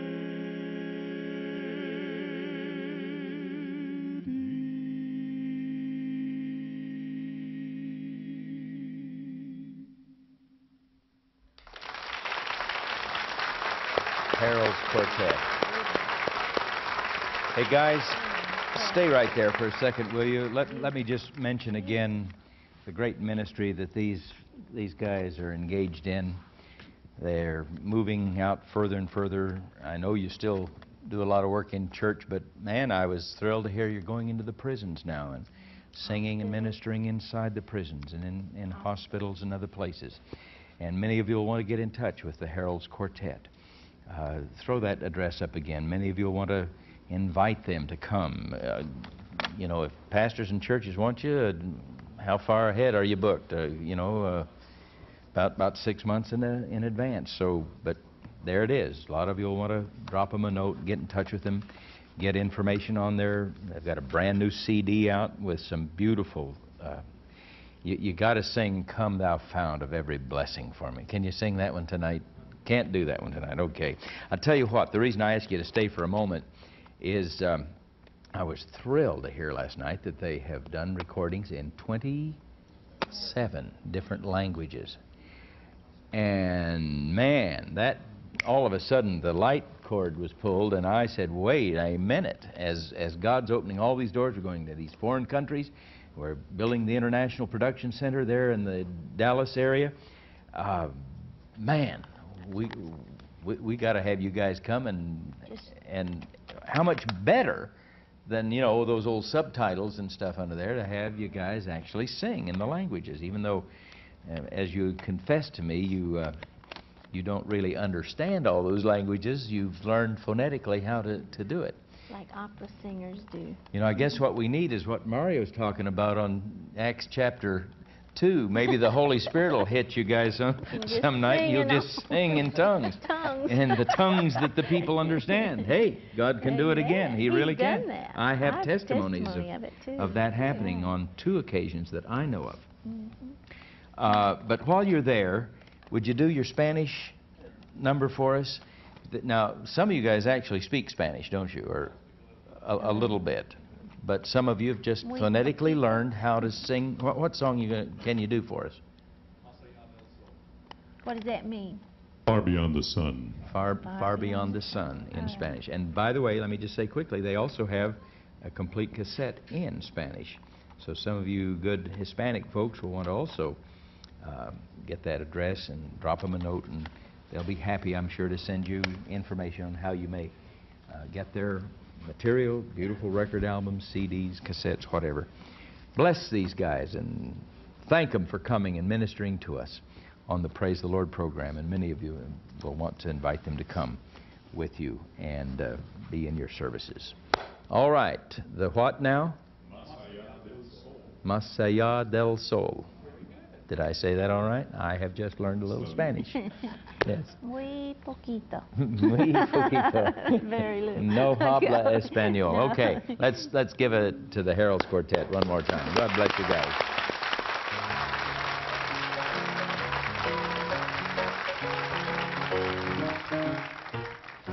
Aunque en esta vida no tengo riquezas, sé que ya en la gloria tengo mi mansión. Cual alma perdida entre las pobrezas de mi Jesucristo tuvo compasión. Más allá del sol, más allá del sol, yo tengo lugar, hogar, bello hogar, más allá del sol. Más allá del sol. Más allá del sol.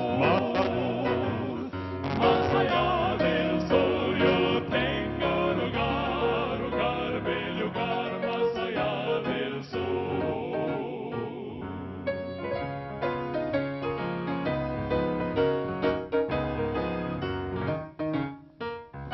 A todas las razas del linaje humano, Cristo quiere darles plena salvación. También una casa no hecha de mano fue a prepararles a la salvación. Más allá del sol, más allá del sol, yo tengo lugar, hogar, bello hogar, más allá del sol. Más allá del sol. Más allá del sol, más allá del sol, más allá del sol, yo tengo lugar, hogar, bello hogar, más allá del sol, más allá del sol.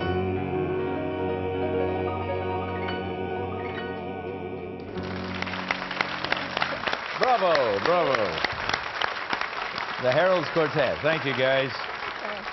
And we'll have lots more good singing tonight. But I want you to say hello to two wonderful people that are blessing you every week right here on the Trinity Broadcasting Network from Royal Oak, Michigan. Twice a week. Yes, that's right. There's a second run now. Jack and Rexella Van Impe.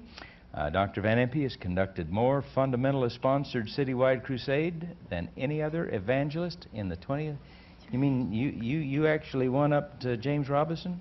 Billy Graham. And we had 1,200 crusades, of which 270 were citywides, in which 10 million people attended the meetings.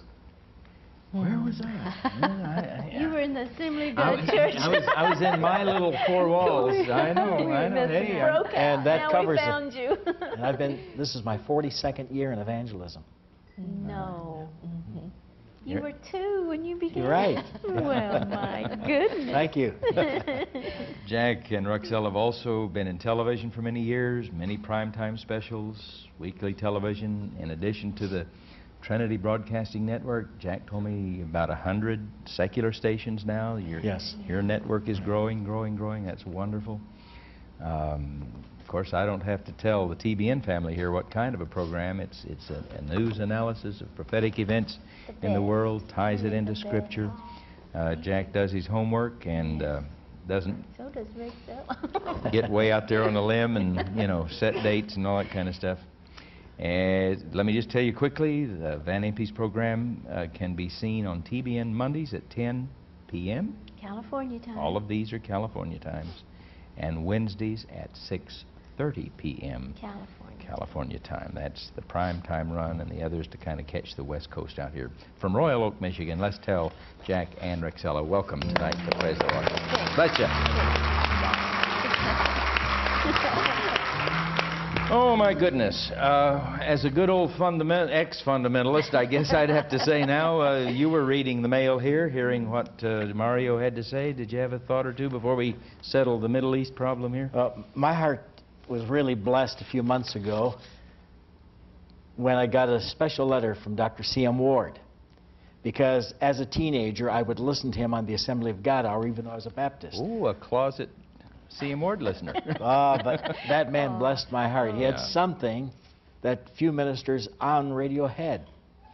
And he sent me this letter with a large donation saying, my wife and I watch your program regularly, and we trust you and Rexella. That really meant something to have my hero write and tell me that. And we're featuring his article in the November-December issue of our Perhaps Today magazine entitled, Is the Charismatic Renewal Failing? I just wrote him. If he's listening, it'll be in there. He's But listening. I think the trouble is, and I'm one who has sought the filling of the Holy Spirit, and I think where we fail is Ephesians 5:18 says in the literal Greek, be being filled. You just constantly, daily seek the new infilling. Yes. And I think we've sought the wrong thing. You shall receive power after that the Holy Ghost has come upon you, Acts 1:8. But there's more to it than that. There was a boldness these men had. And we talk about the charismatic gifts. Well, charisma in Greek means gift. And what a lot of us Baptists don't understand is that every born-again Christian is a part of the charismatic movement because every believer gets at least one gift. See? The gift of faith, if nothing else. Gift of giving. And I always like to document everything. So 1 Corinthians 12:7, the manifestation of the Spirit is given to every man, to a profit withal. Verse 11, he divides to every man as he will. Now that's the problem when we say, if you don't have my gift, you don't have it. He divides to every man as he will. But he did say, seek earnestly the best gifts. Oh, they're the best. Right? But Yeah. he was talking about prophecy there, Paul. Right, 1 Corinthians 14:5, right. And that's the fourth tell. And I've always told you how much some of the men meant to me. And I was reading or listening to one of the tapes the other day of my dear friend. I don't know who, honey. You He listen to so recently went many. to be with the Lord. Oh. He taught at Melodyland. Oh. I just can't get his Yeah. name from. Dr. Martin, Walter Martin. And he said that Yes. in every instance in the New Testament, the gift of prophecy is always foretelling the good news. You cannot find one instance where they are foretelling the future. But anyway, that's beside the point. The thing I wanted to say is, I think the reason we're all in trouble today is this old carnal nature that is not being dominated daily by the fresh infilling of the Holy Spirit. Now, we all have one of the gifts, and that's why the gifts are not important. The fruit in which we minister the gifts is important. Amen. And Jan was talking about love. Well, if we have that fresh infilling daily, the fruit of the Spirit is love, joy, peace, long-suffering, gentleness, goodness, faith, meekness, temperance. We're not ministering the gifts in the fruit of the Spirit, see? But that's why 1 Corinthians 13:1 says, though I speak with the tongues of men and of angels, gift, and have not love, the fruit, I become a sounding brass or a tinkling cymbal. And though I have the gift of prophecy and understand all mysteries and all knowledge, and though I have all faith, the gift to remove mountains, and have not love, the fruit to minister those gifts, I am nothing. Nothing. And at the judgment day, they say, Jesus, we've prophesied in your name. In your name have cast out devils. In your name have done many wonderful works, miracles. 3 gifts. Christ says, I never knew you. Ooh. They were living in sin. Why didn't he know them? They had the gifts, but not the fruit to minister the gifts. And daily I say, Lord, give me the fruit. And I think if there is a charismatic renewal that's failing, as Dr. C.M. Ward says, and as our brother Morella said, I think we're not seeking the daily infilling that produces the fruit. Yeah. Jack, I almost interrupted you there, honey, a minute ago, because I wanted to say I seldom watch TV during the day, but I did turn on your program, Jan, the other morning, and I'm so happy we have cable now. We didn't have cable for a long time. Now we can watch you when we're at home, and I can turn it on. You blessed my heart so much that I had to sit down and just drop you a note and say thank you for blessing my heart. Really, it just blessed me. She looked into the camera and sincerely, oh, how I felt the Lord coming through. You said, I don't care what you've done. I love you. And that's what he's talking about. The fruit was so there, the fruit of love. But what would Jesus say, Rexella? He would look at you and he would look in the camera and say those words, I don't care what you've done. I love you. That's what he came for, while we were yet sinners. And I think that is the next wave that the body is picking up on. Exactly. We've got to love each other. Exactly. I'm fired up. I've got to say this yet, Paul. All You know, we right. say, Lord, give me this, but for what reason? What is our motive? John the Baptist was filled with the Holy Ghost from his mother's womb, Luke 1:15. And what did it produce? Matthew 3:7.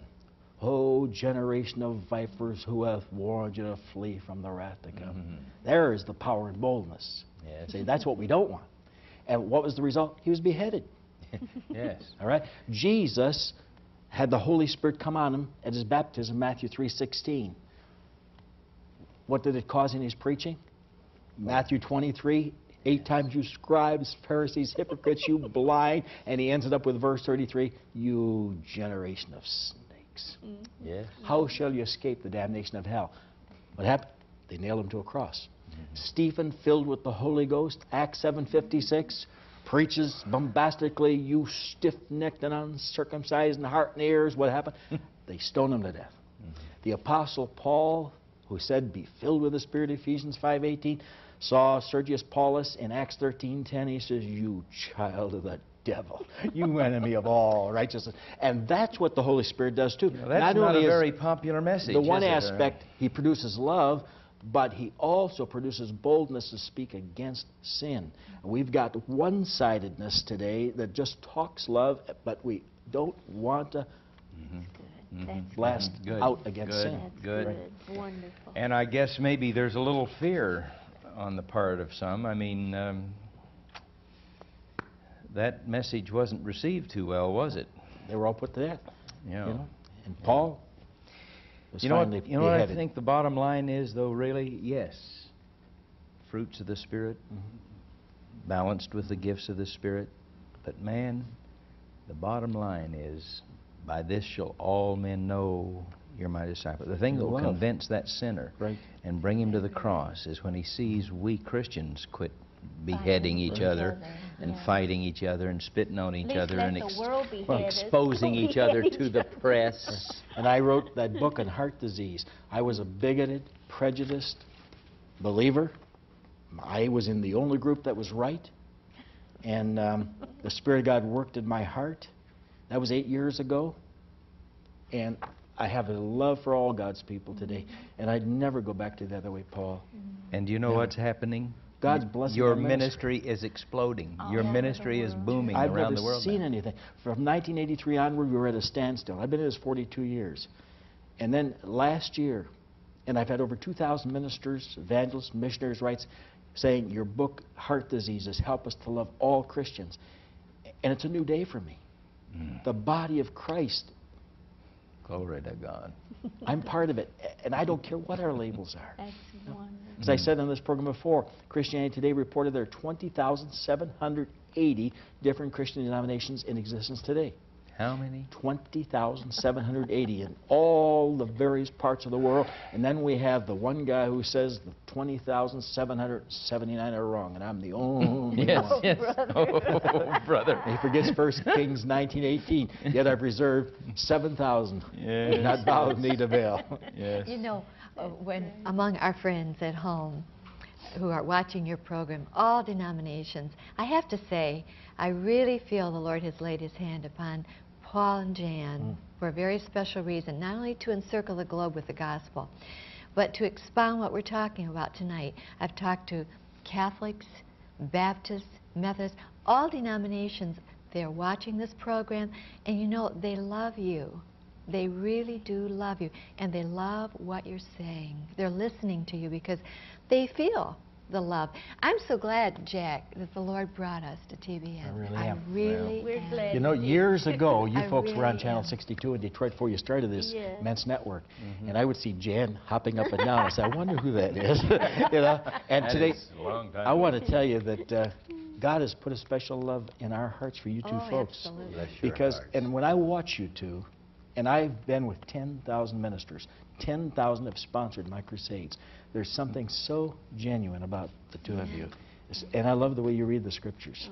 It always moves my heart. Yes, that is Right. Jan's little gift. Very Well, I guess Love it. my special ministry is these days is not only a builder of the wall and a builder of Christian TV stations, but I hope maybe a slayer of some sacred cows and some old religious traditions and denominations. Absolutely. These walls have got to come down just like the Berlin Wall came down and the bamboo curtain is coming down.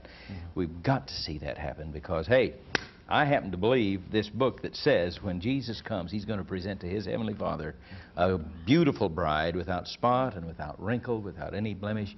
Can you imagine brides and bridesmaids at a wedding getting just along? punching each other's lights out, you know, and you know, hey, what kind of a wedding would that be? And the bride, you know, and the flower girl beating up on the ring bearer, and you know, all that, you know, what a mess. What a mess. I'd get out of that wedding, wouldn't you? I wouldn't want to hang around. You know, we're one body, 1 Corinthians 12. We're one bride, Ephesians 5:25 to 27. We're one family, John 1:12. We're one citizenry, Ephesians 3:20, Ephesians 2:19. Wonderful. And as soon as we get to the other side, God says, all right, now I'm going to make you love one another. The rapture comes. Come up hither, Revelation 4:1. And then we have to start loving one another. How wrong. That's right. Oh, Lord. Religion produces nothing but evil. Every time the word religion appears in the Bible, it's connected with evil, with one exception, James 1:26. Then he says, pure religion. And I was thinking the other day, how sad that right at this present moment, that Arab brothers are going against one another. They've got two main denominations, the Sunnis and the Shiites. And Iran, of course, is the Shiites. And Iraq was the Sunnis. And they murdered 1 million of their own in a war. And they call it Holy Jihad, war. But we've got the same thing in our groups. Yes. If we have a different label, we hate one another. Yeah. It's not Christianity. We know we've passed from death unto life because we love the brothers. And whosoever hates his brother is a murderer. Whosoever hates his brother is a murderer, 1 John 3:15. Who's my brother? Jesus said, whosoever shall do the will of my Father which is in heaven, the same is my brother, Matthew 12:50. You know what? I've got a theory, a little private theory. And by the way, get your Bibles out. This last hour, we're going to get into the Middle East. Let's have one more song before we really get our books and notepads out. Do you remember? I know you do. The Walking Bible here. I mean, have you memorized the whole Bible now, or at least a good share? I've memorized 10,000 verses, and right now, Rexella, in our daily devotions are reading the Old Testament through again, and I'm marking every verse I still want to commit to memory, and I think I'll have another 3,000 to 4,000 for a total of 14,000. What percentage of the Bible would that be? Do you have any idea roughly? 7,800 verses in the New Testament. 7,800. So that gives you a comparison. How many are the Old? Well, I'll bet you can quote this one. Where is that scripture that says? It's got to be in the New. It is. Well, when we get to heaven and we're at that judgment bema seat of Christ, there is silence in heaven for the space of, is it 1 hour? 30 minutes. 30 minutes. It's in Revelation. Oh, yeah, well, we're at the Bema seat in 2 Corinthians 5:10, Romans 14:10, 1 Corinthians 3, verse 15 and 16. But that, I believe, is Revelation 8:1. 8:1. I think it's 8:1. Yes, it is. Yeah. Read it from the living. When the Lamb had broken the seventh seal, there was silence throughout all heaven for what seemed like half an hour, the Living Bible says. Paul, half an hour. Remember Ripley's Believe It or Not column? Yes. When I was just a kid, he actually ran this article. He said, will there be ladies in heaven? Answer tomorrow. And he put in Revelation 8:1. He said, no, there was silence in heaven for the space of a half hour. Thank you for blaming that on Ripley and not in us. No, here's my theory. I think, this could be all wet, but anyhow, this is a thought. Think about it. When we get to heaven and the books are opened and we really see who all made it. made it, and what the motive of Paul Crouch's heart was, and why he worked to build TV stations, and why Jack Van Impe worked hard to produce a program to touch. When we really see and know and understand the truth, I think there's going to be stunned silence, even in heaven, as we realize who. Do you know who the heroes are going to be? Let me tell you something. A little lady just passed away, and she left her entire little estate to Trinity. Didn't amount to much. A little bank account, a little 3-room apartment with some old furniture in it, and just knickknacks and little bric-a-brac and stuff, you know. But we look back through the record, and she was living like a pauper. Last year, she donated over $20,000 to Christian television. The year before, $15,000. She left a little in our trust account here. The whole amount came to Trinity. But when they went to pick up her little furniture, it's so pitiful. A little old tattered couch, a little old table and 4 chairs, a little old bedroom set. And she had the money, you know, but she gave it to the Lord and to build these stations. I want to tell you, it's going to be people like that are going to be sitting up at the head table with Jesus. And when we get there, boy, I mean, I think when the books are really opened. Now, I'm not talking about the sinners. God's going to take care of them, and they're going to get cast out, you know, with the devil and his angels. But I'm talking about the body now, the family. I think there's going to be some stunned silence even in heaven when we really see who did what and why and who did the job. Well, that's 1 John 2:28, speaking to believers. Little children, abide in him, that when he shall appear, we may have confidence and not be ashamed before him at his coming. It starts with his appearing, the verse ends with his coming, and it says there'll be 2 groups, the confident and the ashamed. Not only will he judge our works, but the motives. Therefore judge nothing before the time until the Lord come, who both will bring to light the hidden things of darkness and will make manifest the counsels, or Greek, the motives of the heart. And a lot of folks don't realize that Revelation 21:4 states, God shall wipe away all tears from their eyes, that this is after the millennium. He rules and reigns for 1,000 years in chapter 20, verse 4, and in chapter 21, verse 4, he's wiping away the tears. Because after we meet him, and this judgment takes place for service, see? Therefore judge nothing before the time until the Lord come, who will bring to light the hidden things of darkness and make manifest the motives of the heart, that there's going to be weeping. Not constantly, but spasmodically, intermittently, as people realize they've wasted their lives. And for 1,007 years, the 7-year tribulation period and the millennium, there'll be times when they're still weeping about what they could have done for Christ and didn't do, and he wipes away the tears and says, from this point onward, there's no more weeping. Whoa, I'd never thought about that. I thought the wiping away of tears was at the end of the tribulation when Jesus returned. No, the book of Revelation is written chronologically. Write the things which thou hast seen, the things which are, and the things which shall be. Things which thou hast seen, chapter 1. The things which are, chapters 2 and 3. The things which shall be, chapters 4 to 22. And chapters 6 to 18 cover this 7-year period of tribulation. Chapter 19, he comes as King of Kings and Lord of Lords, verse 16. Chapter 20, verse 4, he rules and reigns for 1,000 years. And then chapter 21 is after the 1,000 years. God shall wipe away all tears from your eyes. Yeah. We just got a short course and in this little Revelation lady, That's right. is really going to be blessed, because Jesus said, lay up for yourselves treasures in heaven. Matthew Isn't 6:19. she already, Oh, though? Lord. She's there with Jesus. right. Yes. He's already, Loving her. that's right. My husband's father, you know, just had surgery. And by the way, I want to say thank you for praying. Trinity family, thank you for praying. And he had heart surgery. You sent him the most beautiful array of flowers. It just filled his room, and how we appreciated it. But someone sent to us, and we have taken it to his hospital room, and it's right there, the most beautiful painting of the Lord embracing a man in the clouds, taking him home in death, saying, welcome home. Whoa. Isn't that beautiful? It's the most beautiful picture I think I've ever seen. That little lady, I'm sure, has had the embrace of Jesus Christ. And he said, welcome home. Welcome. She's been rewarded partially. Her treasure is secure. Yes. It really is. Hey, we've got to hurry now. We've got to, what? We may The have better to go part of an another hour. The better part of an hour to solve all the problems over in Iraq and the Middle East and Jordan and Israel and whatever. Get your Bibles out. Let's sing one more song and get ready to go. We're going to really get into it now. The song says, try a little kindness. Good. Body of Christ. Good. Let's do it right now as Harold Quartet sings.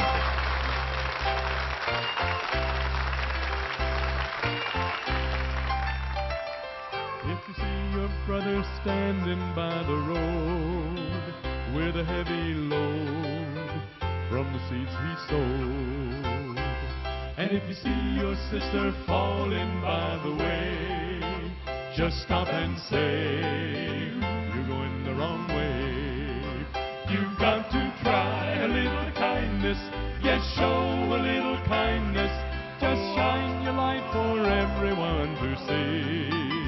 And if you try a little kindness, then you'll overlook the blindness of narrow-minded people on the narrow-minded street.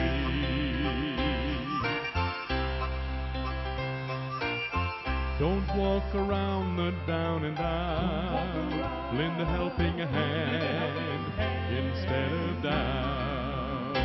And the kindness that you show every day, will help someone along his way. You've got to try a little kindness, yes, show a little kindness, just shine your light for everyone to see. And if you try a little kindness, then you'll overlook the blindness of narrow-minded people on the narrow-minded street. You've got to try a little kindness, yes, and show a little kindness. Just shine your light for everyone to see. And if you try a little kindness, then you'll overlook the blindness of narrow-minded people on the narrow-minded street. Oh.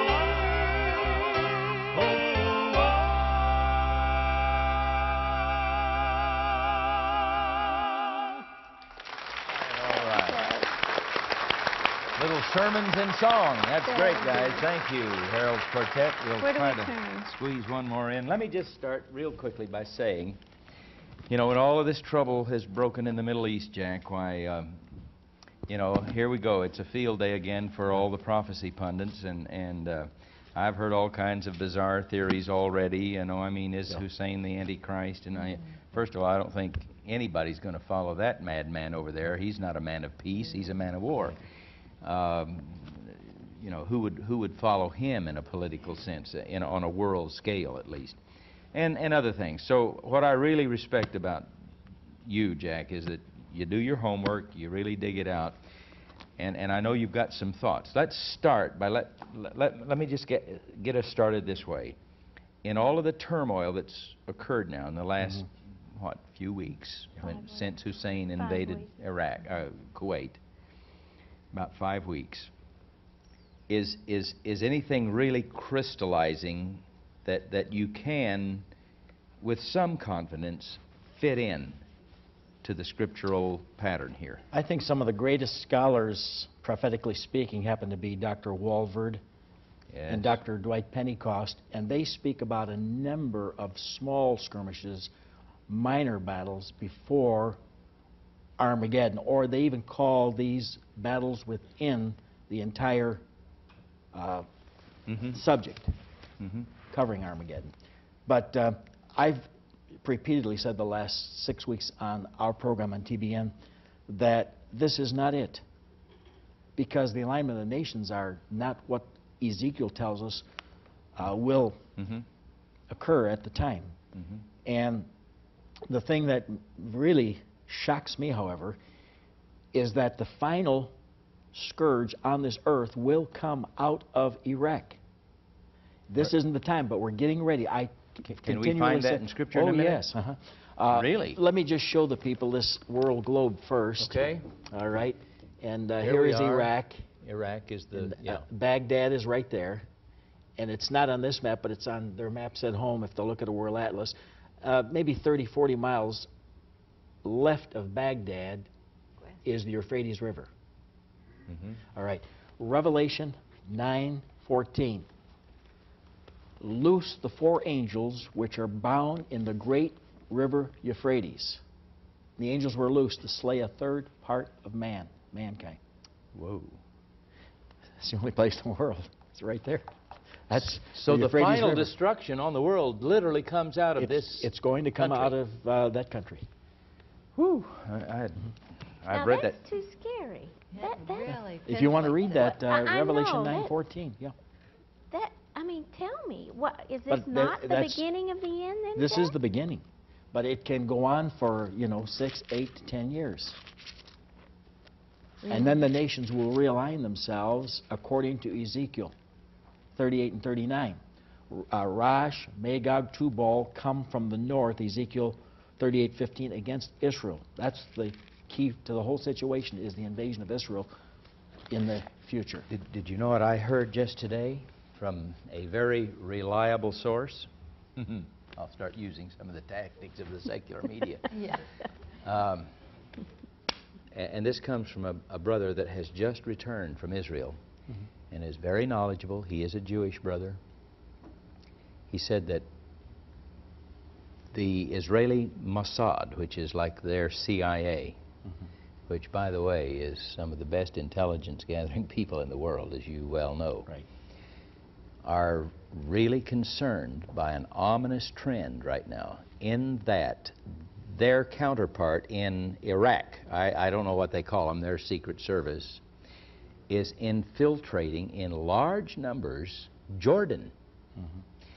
And the concern is that they're trying to destabilize King Hussein of Jordan and overthrow his regime so that they would then have a border right on Israel. Now, you heard Hussein, the butcher of Baghdad, now. You heard him say, Israel, you pull out of the West Bank and we'll consider withdrawing from Kuwait. I still, in my bones, man, it's not over oil, it's not over anything. It's over Israel, isn't Definitely. it? That's the linchpin of the whole thing, isn't it? 17 times in Ezekiel chapter 38 and 39, for the battle of the latter years and the latter days, chapter 38, verses 8 and 16. They come from the north, verse 15, against Israel. 38:8, against the mountains of Israel. Verse 16, thou shalt come up against my people of Israel. Verse 19, surely in that day there shall be a great shaking in the land of Israel. Chapter 39, verse 4, thou shalt fall upon the mountains of Israel. Verse 12, 7 months shall the house of Israel be bearing of them. It's Israel. And the oil thing is not the big deal. So we pay 25 cents more a gallon. Right now in Italy, they're paying $4.81 a gallon, $75 to fill up a tank. Much of the rest of the world, yes. And we're only receiving 7% of our oil from that part of the world. Europe is receiving 24%. That's just subterfuge and camouflage. It's Israel, and they're getting ready for Israel. But on 60 Minutes, Moshe Aarons was being interviewed, and he said Saddam Hussein made the biggest mistake of his lifetime by making the move 5 years too soon. And I am predicting it's going to happen in 1996. What is? When they make the push to Israel. Into Israel. They may have a minor war now. All the headlines I'm picking up for this week's program, and I want our folks watching now to be sure to tune in to the programs for the next 2 weeks, indicate that everything is getting ready. We're just placing the checkers on the board now for 1996. And the reason being, in now, wait a minute. Let's be sure we understand what you're talking about. You're talking about that great invasion into Israel by the powers of the north. Yes.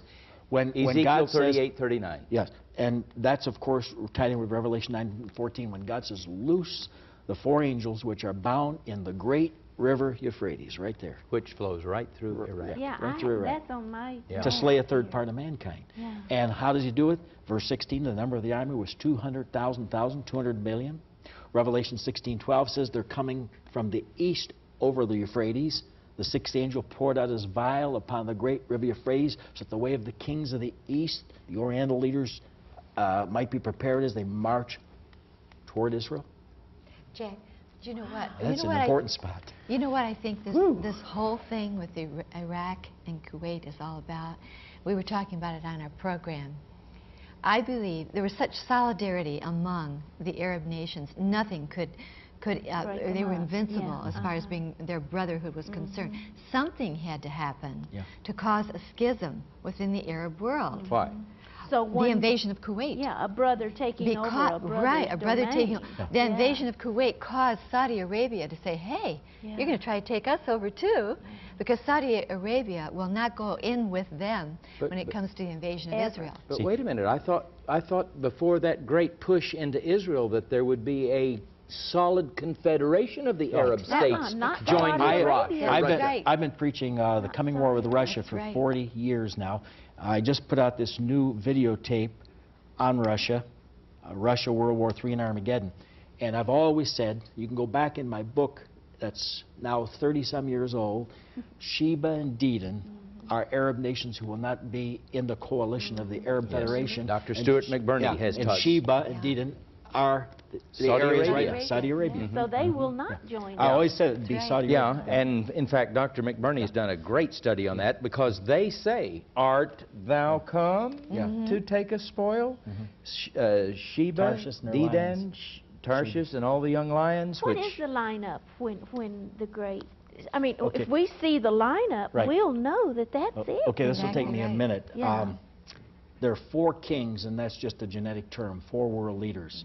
There is the king of the West, Revelation 13:1, which I believe is common market. And the Antichrist will come out of that grouping of nations. And we were saying a while ago, why no revival in our country and in the Western world? Why is there such a declension? Because we are going to produce the Antichrist. The West. Not Iraq, the West. He comes out of common market. I saw the beast rise up out of the sea of nations having 7 heads and 10 horns. And you know, I've explained that so often. The 10 horns are 10 kings that shall arise. Daniel 7:24. And that's the West. Then there is the king. Now, we're talking about the confederation of nations At that will the time arise when this happens. when we'll know, as Jan has been asking, that it's really here. All right. Then Okay. there's the king of the North, which is the Soviet Union, now called Russia. I never did say it would be the Soviet Union, because that's 15 different nations. Moldavia and Estonia, Latvia, Lithuania. What It is doesn't have to be part of that. When you study Ezekiel 38 and 39, all it mentions is Russia, and Georgia, from which Stalin came. It's only those two nations that are involved in that push against. and Togarmah. So all the other 13 could secede. It wouldn't matter. They're not part of that prophecy. It was never the coming war with the Soviet Union, but the coming war with Russia. So the king of the north, and that's the terms, of course, Gog, Magog, Meshech, Tubal, and Harash. All right? Aligned with them are many of the Arab nations. Persia changed its name in 1932 to Iran and Iraq. The old Persian Gulf took in Mesopotamia and Persia. Mesopotamia became Iraq, and Persia became Iran, but the two were the Persian Gulf nations. They're with the Soviet bloc. So as we see Russia now and America getting together next week, and America now saying we will give economic aid to the Soviet Union if you will pull your advisors out of Iraq, and we're offering Jordan money, and we're going to give $7 billion to Egypt. It's the wrong thing. It's the wrong thing to do, but I'm not the President of the United States of America, but I am a Bible student. All right? Ethiopia, Libya is some of the Sudan. We have Gomer and all his bands, the reunification of Germany, going along with Russia for the greatest anti-Semitic, anti-Jewish purge in history. Togarmah is Turkey, and H-A-I-K, Haik, left Togarmah and fathered the people of Syria. So they're all part of this with Russia. I see so it. I see it. The alignment's wrong right now. Because Germany is just now reuniting, but they're still October not 3rd. really with Russia. No, no, no. Not at all. No. Not at all. And Russia's with us right now, see? Right. So it's the wrong alignment. And Turkey's still in NATO. They're still with the West. So it's a future time when Russia and Germany... We've got two kings so far. The king of the West, the Antichrist, the king of the North, Russia, with all these Arabs aligned with him. And of course, Saudi Arabia, Sheba and Dedan, aligned with the West. And as it's being formed now and formulated, this is it. So what you're saying is a lot of the pieces are falling into place, but a few aren't yet in. And it'll be... Is that it? Yes, and Egypt will be the leader of the other Arab confederation with the Soviet Union, not Saddam Hussein, because at the time of the end shall the king of the south push at Israel, and the king of the north, Daniel 11:40. And then you got the king of the east. Tidings out of the east and out of the north shall trouble the leader of the west, the Antichrist, Daniel 11:44, and that's when they come across the Euphrates, Revelation 16:12, in this eastern bloc of nations. And now here's Japan and Russia getting together in the next week to settle differences. So what we're seeing right now is the putting of the final pieces of the puzzle into place for what I believe will happen around 96. Now, I didn't get through with what I said a moment ago. On 60 Minutes, Masha Aaron says he's made his mistake because the Israelis went in and destroyed his nuclear reactors in '81. If that hadn't happened, we'd be in trouble tonight because Saddam Hussein would have hydrogen bombs. Atomic bombs. But he probably will have them again within 5 years. See? And he says then you'd be invincible, unstoppable. But on the same program, an Israeli defector, that super intelligent spy agency you mentioned, went to London and sold the secrets of the Israeli government to the London Times, and they said that the Israelis have hydrogen bombs so plentiful that they can wipe every Arab nation off the earth instantaneously. So this is not the time. Israel's ready. She has her gas masks. We've known for a long time that Israel was ready. But the others aren't. So this is just getting it ready for the future. What's going to happen to Hussein? Well, you know, I was saying on last week's program in Daniel 5, Belshazzar. Rexa, you have that article there. He claims to be the present-day Belshazzar. Oh, really? Of Babylon, yes. Oh. Today's Los Angeles paper. Here it is.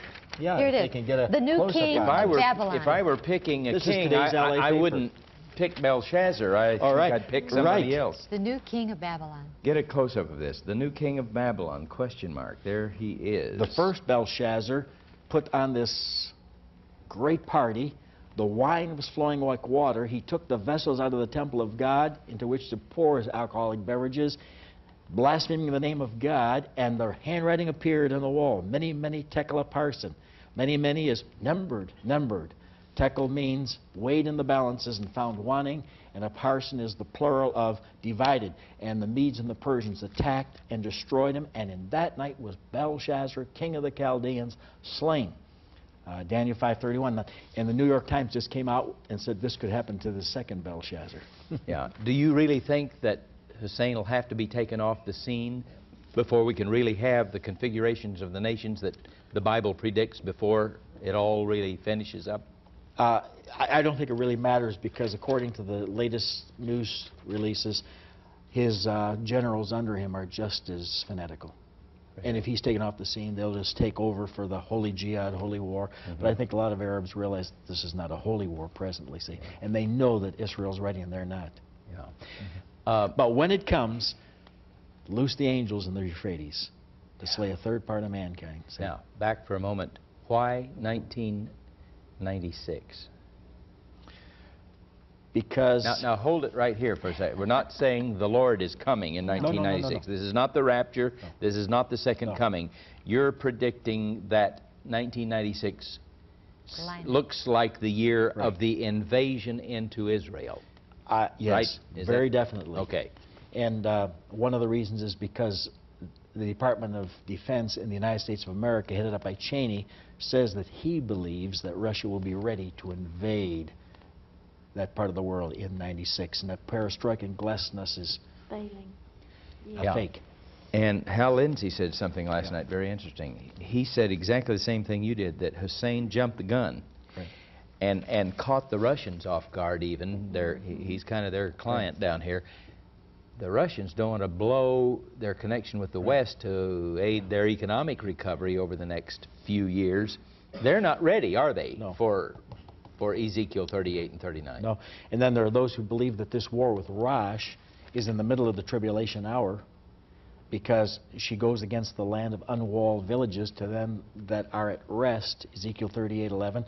And since Israel became a nation in 48, she has never been at rest.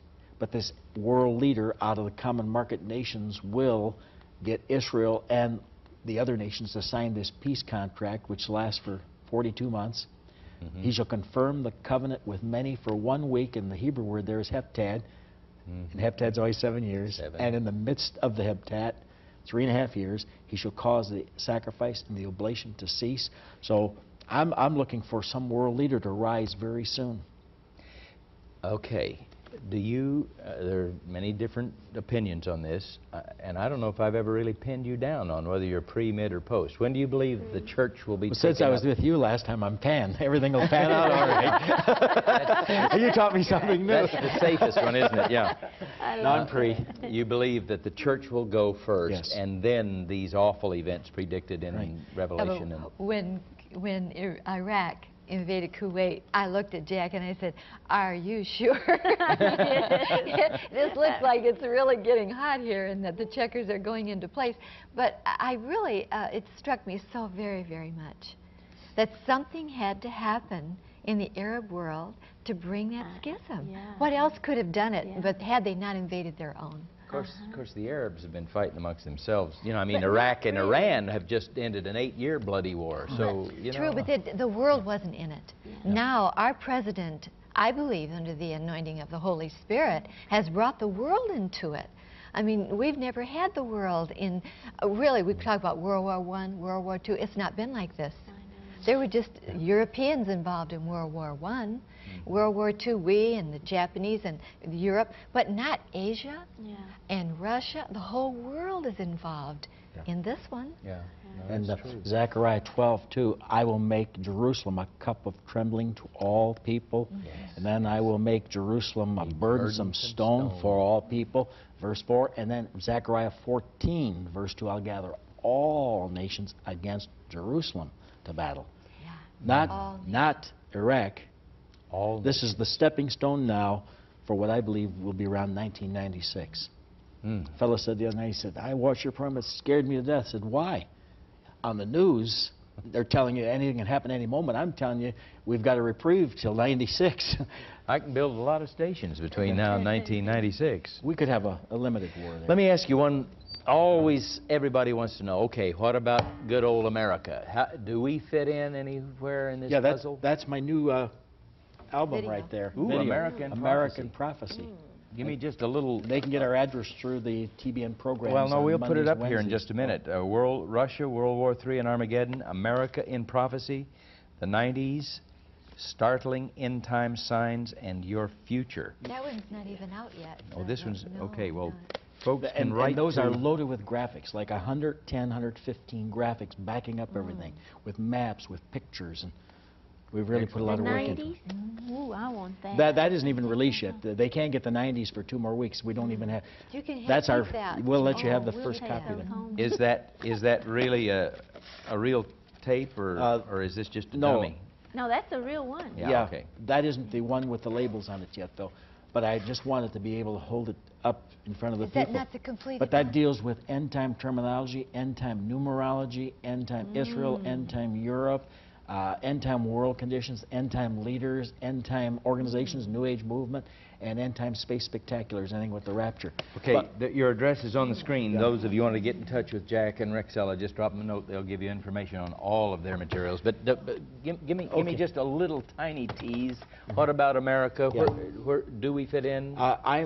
Yes, I believe that we are the Babylon of Isaiah 18:1, Jeremiah chapter 50, 51, and Revelation 18. Rexella, I want to have her give you some of these headlines when they get through this little section here. Yeah, let me just say this. If you don't think we are living in the last days, you know, I mean, I read the newspapers pretty much, and I watch network news quite often.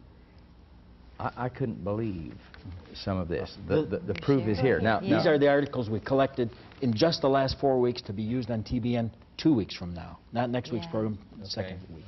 You had your little grandbaby here a moment ago. This first one will break. I want to build this first and then show them how this fits in. What did you want this? All of it, yeah. Okay. No, in just 1 second. all right. Yeah. just a minute. In Jeremiah chapter 50, there is an amalgamation of nations that attacked Babylon from the north. Old Babylon, Iraq, was attacked by the Medes and the Persians from the east. And that's it, period. This is happening at the end time from the north, and Israel's not only north, Russia's not only north of Israel, but north of the United States of America as well. Verse 11, she is a superpower that's the hindermost of the nations. She came into existence as one of the latent or last nations. And of course, 1776, we're just a baby compared to the other nations of the world, China and Europe. Then in verse 19, she becomes a superpower when Israel is in her land, which never happened for 2,500 years till 1948. Verse 31, she had been proud against the Lord. Verse 37, she's a nation of mingled people. Russia has 15 different nationalities and probably ethnic groups within those, but we have every race on earth living We're the melting pot of the world. in America. This is the mingled people. In chapter 51, verse 9, she had been a golden cup in the Lord's hand, prosperity galore. Verse 13, she dwells upon many waters. We have the Pacific, the Atlantic, the Gulf of Mexico, and 4 major rivers. And then, of course, in verse 58, she mounts up to heaven. A space spectacular program that's Whoa, wait a unheard minute. of. Where is this? Jeremiah 51, 50 and 50. Chapters 50 and 51, but the space spectacular is chapter 51, verse 53. She mounts up to heaven. Whoa. Like old Babylon when they tried to build the Tower of Babel, see? Now, Well, what before does she that gets to- prophecy go on to say? What happens to this nation? Oh, that That's she's going to suffer the judgment of God. We are in for it. This time, we're going to get it. We didn't in World War I, World War II on the home turf. But we are this time. And here's the reason. Her sins have reached unto heaven, Revelation 18:5. But, Paul, think of New York City in the light of this, and Los Angeles and all these places. I mean, we have 4 times as many murders in Christian America as they do in any other nation on earth. Something's wrong. 1 out of 4 teenagers are bearing illegitimate children. Last night on television, 1 out of every 6 college girls is date raped. 1 out of every 6 college girls gets raped on her dates by the guys. I mean, this is a sick, sick nation. Millions of drug addicts, millions of people committing fornication and homosexual, name it. And she's going to give you just the headlines of the last 4 weeks. But listen to Revelation 18:2. Babylon, oh Babylon the Great is fallen and has become the habitation of demons and of every foul spirit and a cage full of every unclean and hateful bird. Now, in the light of, just give us the headlines on all these subjects in the last 4 weeks in America. A cage full of unclean and hateful birds. Okay. This will really hurt your heart. Jan, you had your little grandbaby in here earlier tonight. Teenager charged with shooting toddler to death and wounding the sister because the little baby wet his pants. Oh, you know, he had to shoot him. Father faces charge in hot water burning of son. They put in Detroit, a little boy, he scalded him again because he wouldn't stop crying. 2 spectators are slain by gunmen in drag racing car. Fear grips Florida campus, you know, because of all these slayings down there. Homicides heading for a record year here in the United States. It's not getting better, it's getting worse. Pontiac man charged with burying 6 puppies alive simply because they were whining, you know. Just craziness, isn't Yeah, it? I mean, craziness. Evil. Well, I think, you know, Demons. absolutely. Only Skinheads the devil gaining could ground. think up stuff like foul spirits, burying Revelation 18:2. puppies. Now, give me Burying a puppies. break. Well, they were. 4 of them did live of the 5, and they're not adopted out. Skinheads gaining ground in Oakland. California. Ann Arbor okays $5 fine for abortion. They're going to have abortion, so it's, you know, but they're going to be fined $5. Every time they kill a baby. A way to skirt the law. Exactly. That's what they're going to do. Yes, yes. Louisiana governor vetoes tough abortion bill. You know, when that came up in Louisiana just lately. Local experts alarmed by increase of child abuse. You know, we just wrote a little booklet on that, Jan, that I sent to you.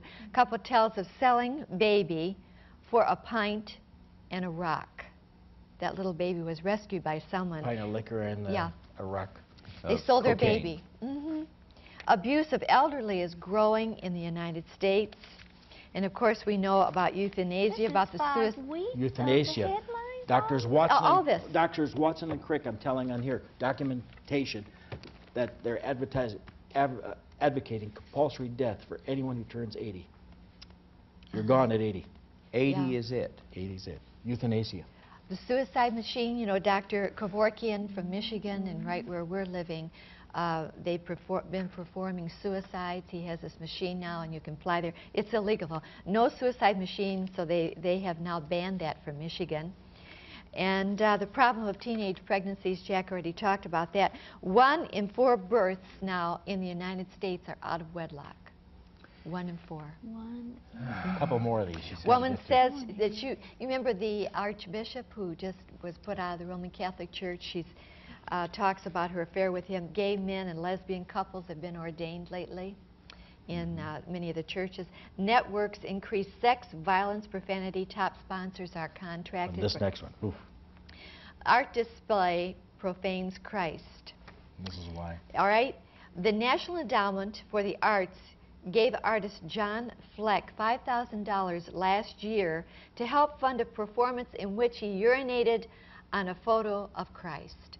So our tax dollars went to this man to perform that act of urinating on a photo of Christ. The streets are filled with coke. 1 in 100 are now in the United States addicted to coke. Every 1 in 100. Tobacco firm exports death, the AMA says.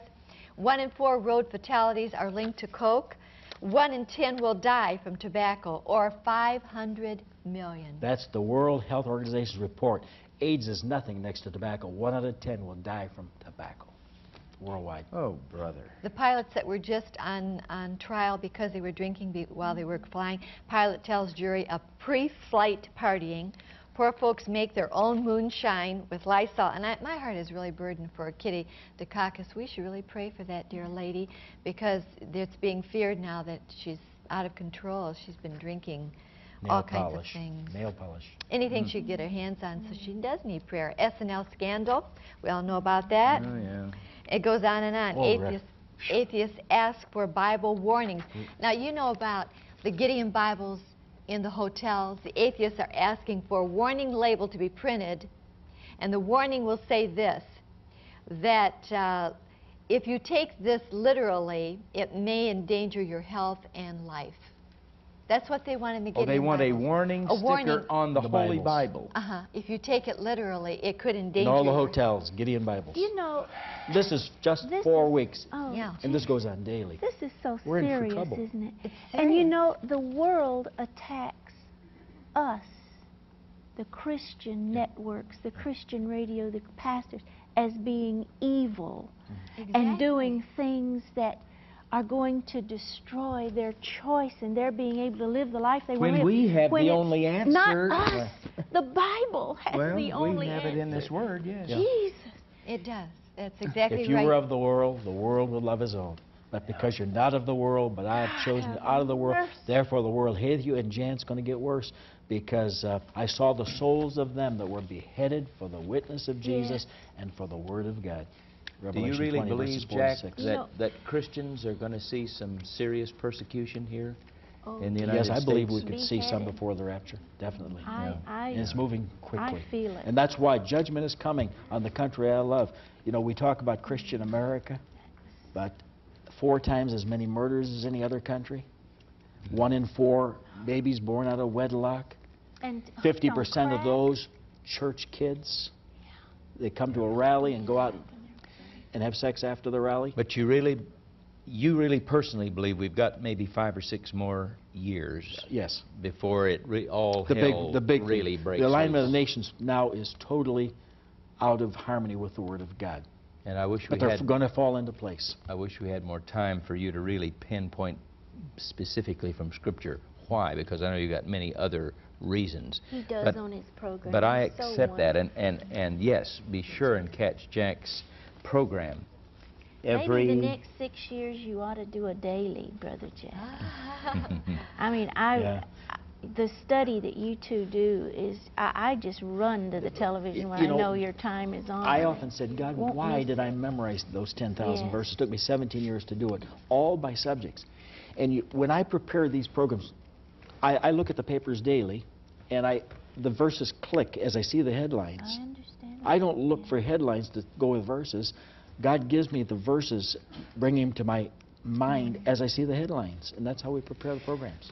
Well, let me just summarize it all by saying some of you out there are still laughing, you're still scoffing, you don't believe a word that we're saying tonight. Did you know, if you look honestly in this word, you yourself tonight are one of the main proofs. In 2 Peter it talks about in the last days there will come scoffers, mockers, people who will say this whole thing is a bunch of baloney, it's a phony baloney. You are yourself tonight one of the proofs to me that we are very near to the coming of Christ. These headlines prove it even more. The alignment of the nations, the signs in the heavens, dear God, if we had time yet tonight, signs in the earth. Did you know they're still scratching their heads about these huge circles that are just appearing mysteriously? In They set up Europe, cameras to try to 50 catch it. scientists were there in London for a week. And they cannot figure out where But what they they're did find is when they stand in the area where the circles have been made, there's strange vibrations emitting from the ground that they have never experienced before. signs in the earth. 50 scientists from 50 nations were there. And they can't figure it out. Hey, you've heard this old saying, it's not a cliche anymore. It is later than you think. We have prayer partners here. Let's pray, and they'll talk with you and pray with you and love you. Say this simple prayer and mean it with all your heart. Oh God, I'm a sinner. I'm lost. I need a Savior.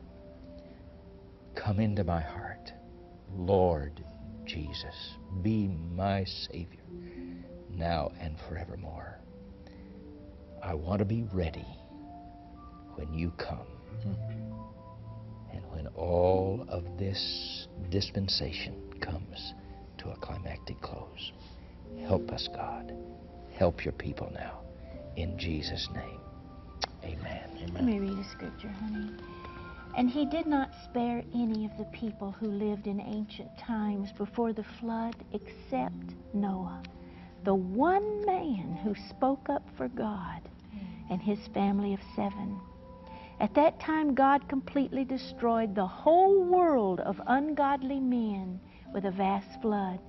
Later, he turned the cities of Sodom and Gomorrah into heaps of ashes and blotted them off the face of the earth, making them an example for all the ungodly in the future to look back upon and fear. At the same time, the Lord rescued Lot out of Sodom because he was a good man, sick of the terrible wickedness he saw everywhere around him from day to day. So also the Lord can rescue you and me from the temptations that surround us and continue to punish the ungodly until the day of final judgment comes. 2 Peter 2, read it for yourself. Watch Jack and Rexella's program, as I said, The blood of Jesus can help you escape. Every Monday at 10 p.m. and every Wednesday at 6:30 p.m. California time. I want this tape. Put their address up again. Yeah, those of you that want to get in touch with Jack and Rexella, Put their address up there. jot this address down, and they'll be happy, I'm sure, to give you information on the many materials. Didn't even mention the big, beautiful, colorful map. That comes with the Russian video. Russia, World War III, and Armageddon. Those are the invasion routes. That's why what's happening now is not that moment, because this is the way it's going to be. The configuration isn't right yet, is it? Okay. Well, let's do an update again real soon, and especially be sure and book Jack in 1995. And I'll tell you, we did those 42 generations the last time I was here. Yes. I have even new light on that. It comes out in 1999 at Rosh Hashanah. And I'm not setting dates, but it's September. exciting. This is Rosh Hashanah month. Even September. so come, Lord Jesus. Let's welcome Bob. The trumpets will sound in Israel this month. From Buffalo, New York, just got saved tonight. Lionel from Tucson. Thank Redondo from Kingston, New York. Thank God. Carl from Los Angeles. Tony from Miami, Florida. Russell from Potwood, Ohio, wherever that is. Los Angeles. Here's a little child, Latina, 8 years old, coming to Jesus tonight. Many more on the phones. Keep calling. Let's say thank you, Jack and Rexella, for opening the Word to us, ministering to us tonight, to Mario Murillo and the Heralds Quartet, who will take us out in song, We Shall See Him as He Is. Welcome the Heralds Quartet one more time. As we say,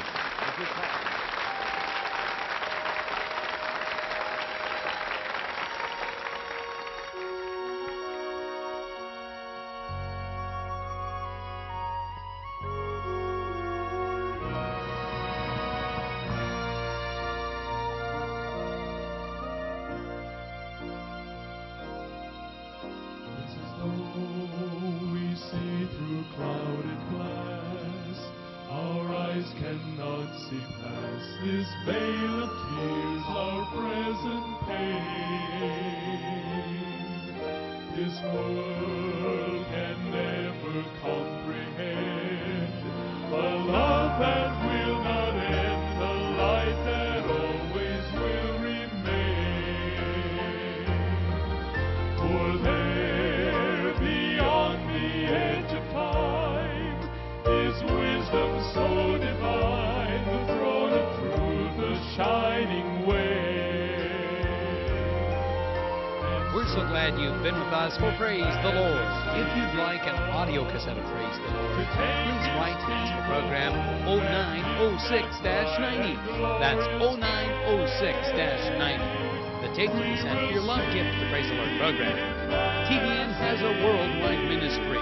We need your love gifts, large or small, to help keep the gospel of Jesus Christ going around the world. So write today. Praise the Lord, P.O. Box A, Santa Ana, California, 927. 4711. Or in Canada, write TBN, P.O. Box 24215, APO, Richmond, British Columbia, B7B 1Y2. If you would like to contact guests or musicians for their tapes, books, or albums, please write us at TBN and we will forward your correspondence. If you haven't asked Christ into your life, call our prayer partner now and pray to receive Jesus as Savior and Lord. Now until next time, remember to praise the Lord. Times we feel alone and long to see our Father's face. This program was brought to you by the prayers and contributions of our faithful partners throughout North America and the world.